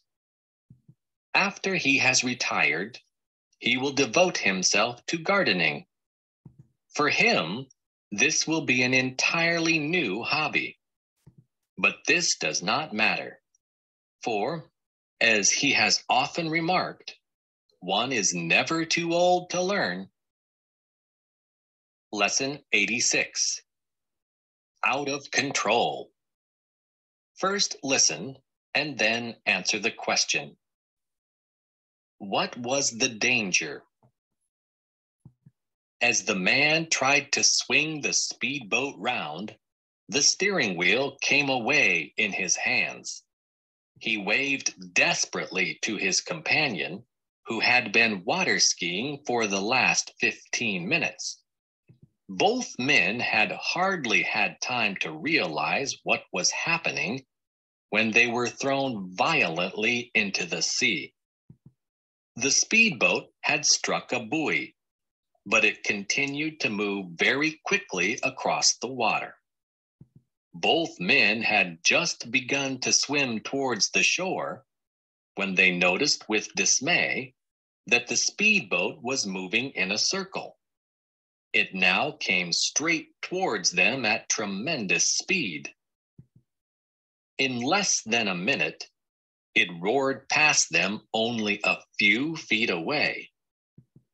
After it had passed, they swam on as quickly as they could because they knew that the boat would soon return. They had just had enough time to swim out of danger when the boat again completed a circle. On this occasion, however, it had slowed down considerably. The petrol had nearly all been used up. Before long, the noise dropped completely and the boat began to drift gently across the water. Lesson 87. A perfect alibi. First listen and then answer the question. What was wrong with the man's story? At the time the murder was committed, I was traveling on the 8 o'clock train to London, said the man. Do you always catch such an early train? Asked the inspector. Of course I do, answered the man. I must be at work at 10 o'clock. My employer will confirm that I was there on time. Would a later train get you to work on time? Asked the inspector. I suppose it would, but I never catch a later train. At what time did you arrive at the station? At 10 to 8. I bought a paper and waited for the train. And you didn't notice anything unusual? Of course not. I suggest, said the inspector, that you are not telling the truth. I suggest that you did not catch the 8 o'clock train, but that you caught the 8:25, which would still get you to work on time. You see, on the morning of the murder, the 8 o'clock train did not run at all. It broke down at Fern Green Station and was taken off the line. Lesson 88. Trapped in a mine. First listen and then answer the question. Why is the rescue taking so long? 6 men have been trapped in a mine for 17 hours. If they are not brought to the surface soon, they may lose their lives. However, rescue operations are proving difficult. If explosives are used, vibrations will cause the roof of the mine to collapse. Rescue workers are therefore drilling a hole on the north side of the mine. They intend to bring the men up in a special capsule. If there had not been a hard layer of rock beneath the soil, they would have completed the job in a few hours. As it is, they have been drilling for 16 hours and they still have a long way to go. Meanwhile, a microphone, which was lowered into the mine 2 hours ago, has enabled the men to keep in touch with their closest relatives. Though they are running out of food and drink, the men are cheerful and confident that they will get out soon. They have been told that rescue operations are progressing smoothly. If they knew how difficult it was to drill through the hard rock, they would lose heart. Lesson 89. A slip of the tongue. First listen and then answer the question. Who made the only funny joke that evening and why? People will do anything to see a free show, even if it is a bad one. When the news got round that a comedy show would be presented at our local cinema by the P&U Birdseed Company, we all rushed to see it. We had to queue for hours to get in, and there must have been several hundred people present just before the show began. Unfortunately, the show was one of the dullest we have ever seen. Those who failed to get in need not have felt disappointed, as many of the artists who should have appeared did not come. The only funny things we heard that evening came from the advertiser at the beginning of the program. He was obviously very nervous, and for some minutes stood awkwardly before the microphone. As soon as he opened his mouth, everyone burst out laughing. We all know what the poor man should have said, but what he actually said was, "This is the Pooh and E Seed Bird Company. Good ladies' evening and gentlemen." Lesson 90. What's for supper? First listen and then answer the question. What kind of fish are they? Fish and chips has always been a favorite dish in Britain. But as the oceans have been overfished, fish has become more and more expensive. So it comes as a surprise to learn that giant fish are terrifying the divers on North Sea oil rigs. Oil rigs have to be repaired frequently, and divers, who often have to work in darkness 100 feet underwater, have been frightened out of their wits by giant fish bumping into them as they work. Now they have had special cages made to protect them from these monsters. The fish are not sharks or killer whales, but favorite eating varieties like cod and skate, which grow to unnatural sizes, sometimes as much as 12 feet in length. 3 factors have caused these fish to grow so large: the warm water round the hot oil pipes under the sea, the plentiful supply of food thrown overboard by the crews on the rigs, the total absence of fishing boats around the oil rigs. As a result, the fish just eat and grow in the lovely warm water. Who eats who?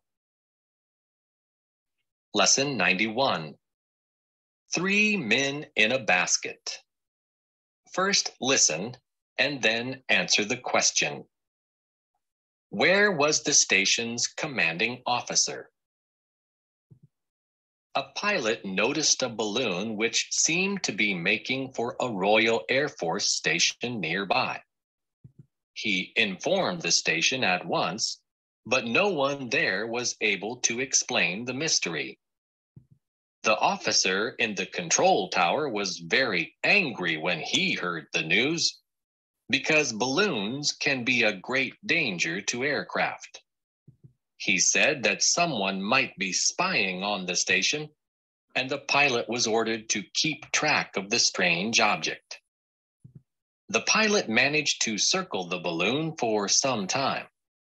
He could make out 3 men in a basket under it, and one of them was holding a pair of binoculars. When the balloon was over the station, the pilot saw one of the men taking photographs. Soon afterwards, the balloon began to descend and it landed near an airfield.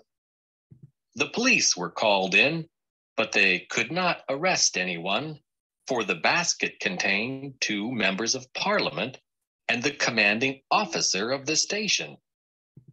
As the commanding officer explained later, one half of the station did not know what the other half was doing. Lesson 92. Asking for trouble. First listen and then answer the question. Why did the policeman ask the writer to come to the police station? It must have been about 2 in the morning when I returned home. I tried to wake up my wife by ringing the doorbell, but she was fast asleep. So I got a ladder from the shed in the garden, put it against the wall, and began climbing towards the bedroom window.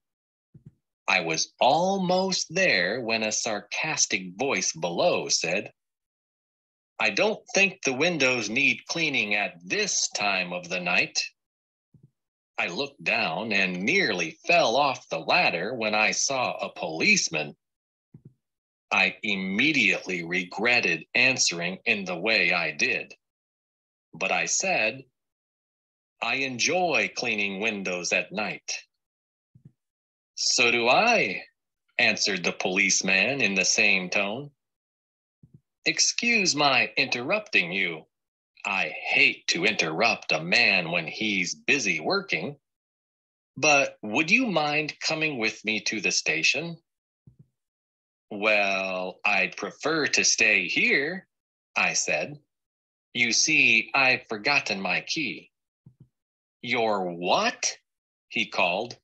"My key," I shouted. Fortunately, the shouting woke up my wife, who opened the window just as the policeman had started to climb towards me. Lesson 93. A noble gift.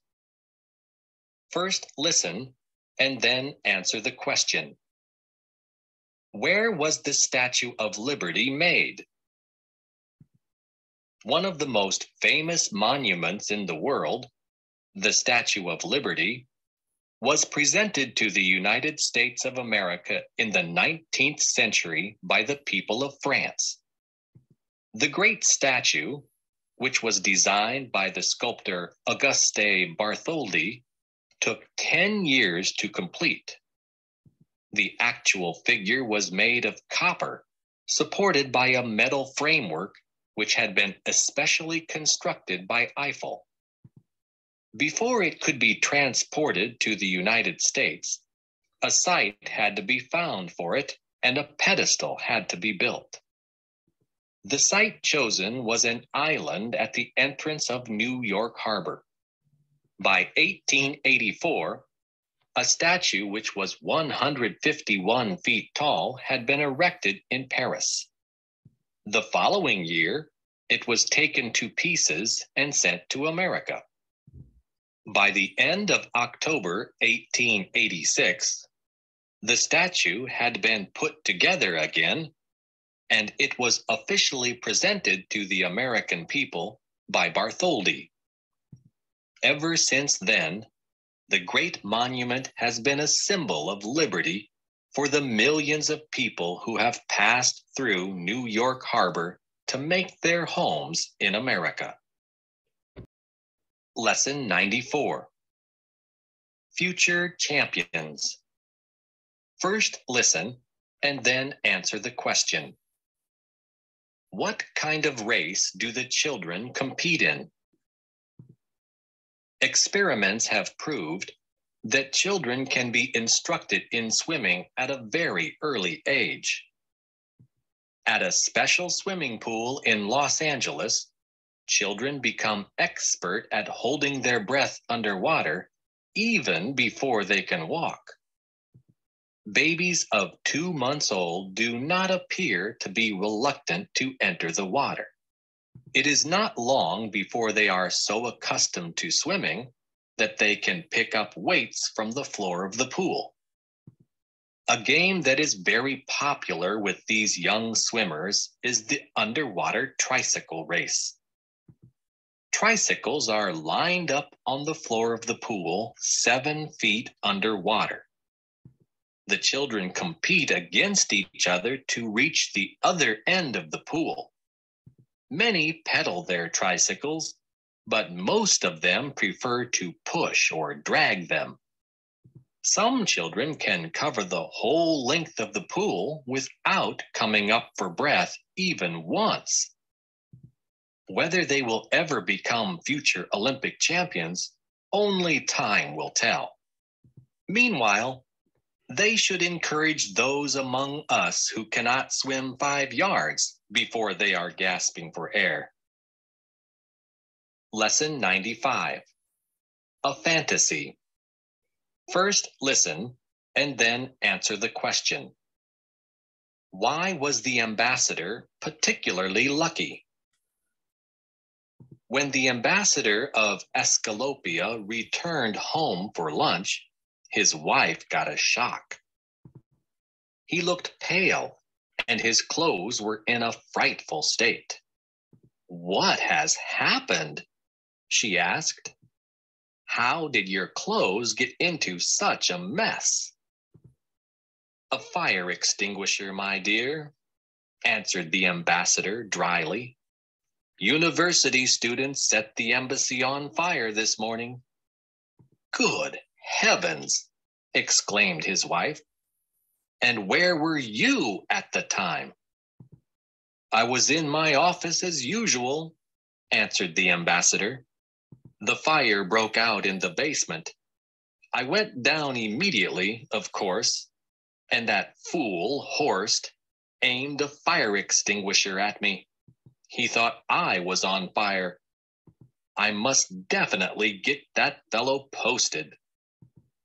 The ambassador's wife went on asking questions when she suddenly noticed a big hole in her husband's hat. "And how can you explain that?" she asked. "Oh, that," said the ambassador. "Someone fired a shot through my office window. Accurate, don't you think? Fortunately, I wasn't wearing it at the time. If I had been, I would not have been able to get home for lunch." Lesson 96. The Dead Return. First listen and then answer the question. What happens to the lanterns at the end of the festival? A festival for the dead is held once a year in Japan. This festival is a cheerful occasion, for on this day, the dead are said to return to their homes and they are welcomed by the living. As they are expected to be hungry after their long journey, food is laid out for them. Specially made lanterns are hung outside each house to help the dead to find their way. All night long, people dance and sing. In the early morning, the food that had been laid out for the dead is thrown into a river or into the sea, as it is considered unlucky for anyone living to eat it.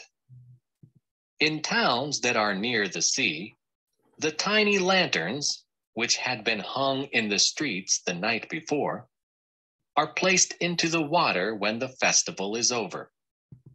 Thousands of lanterns slowly drift out to sea, guiding the dead on their return journey to the other world.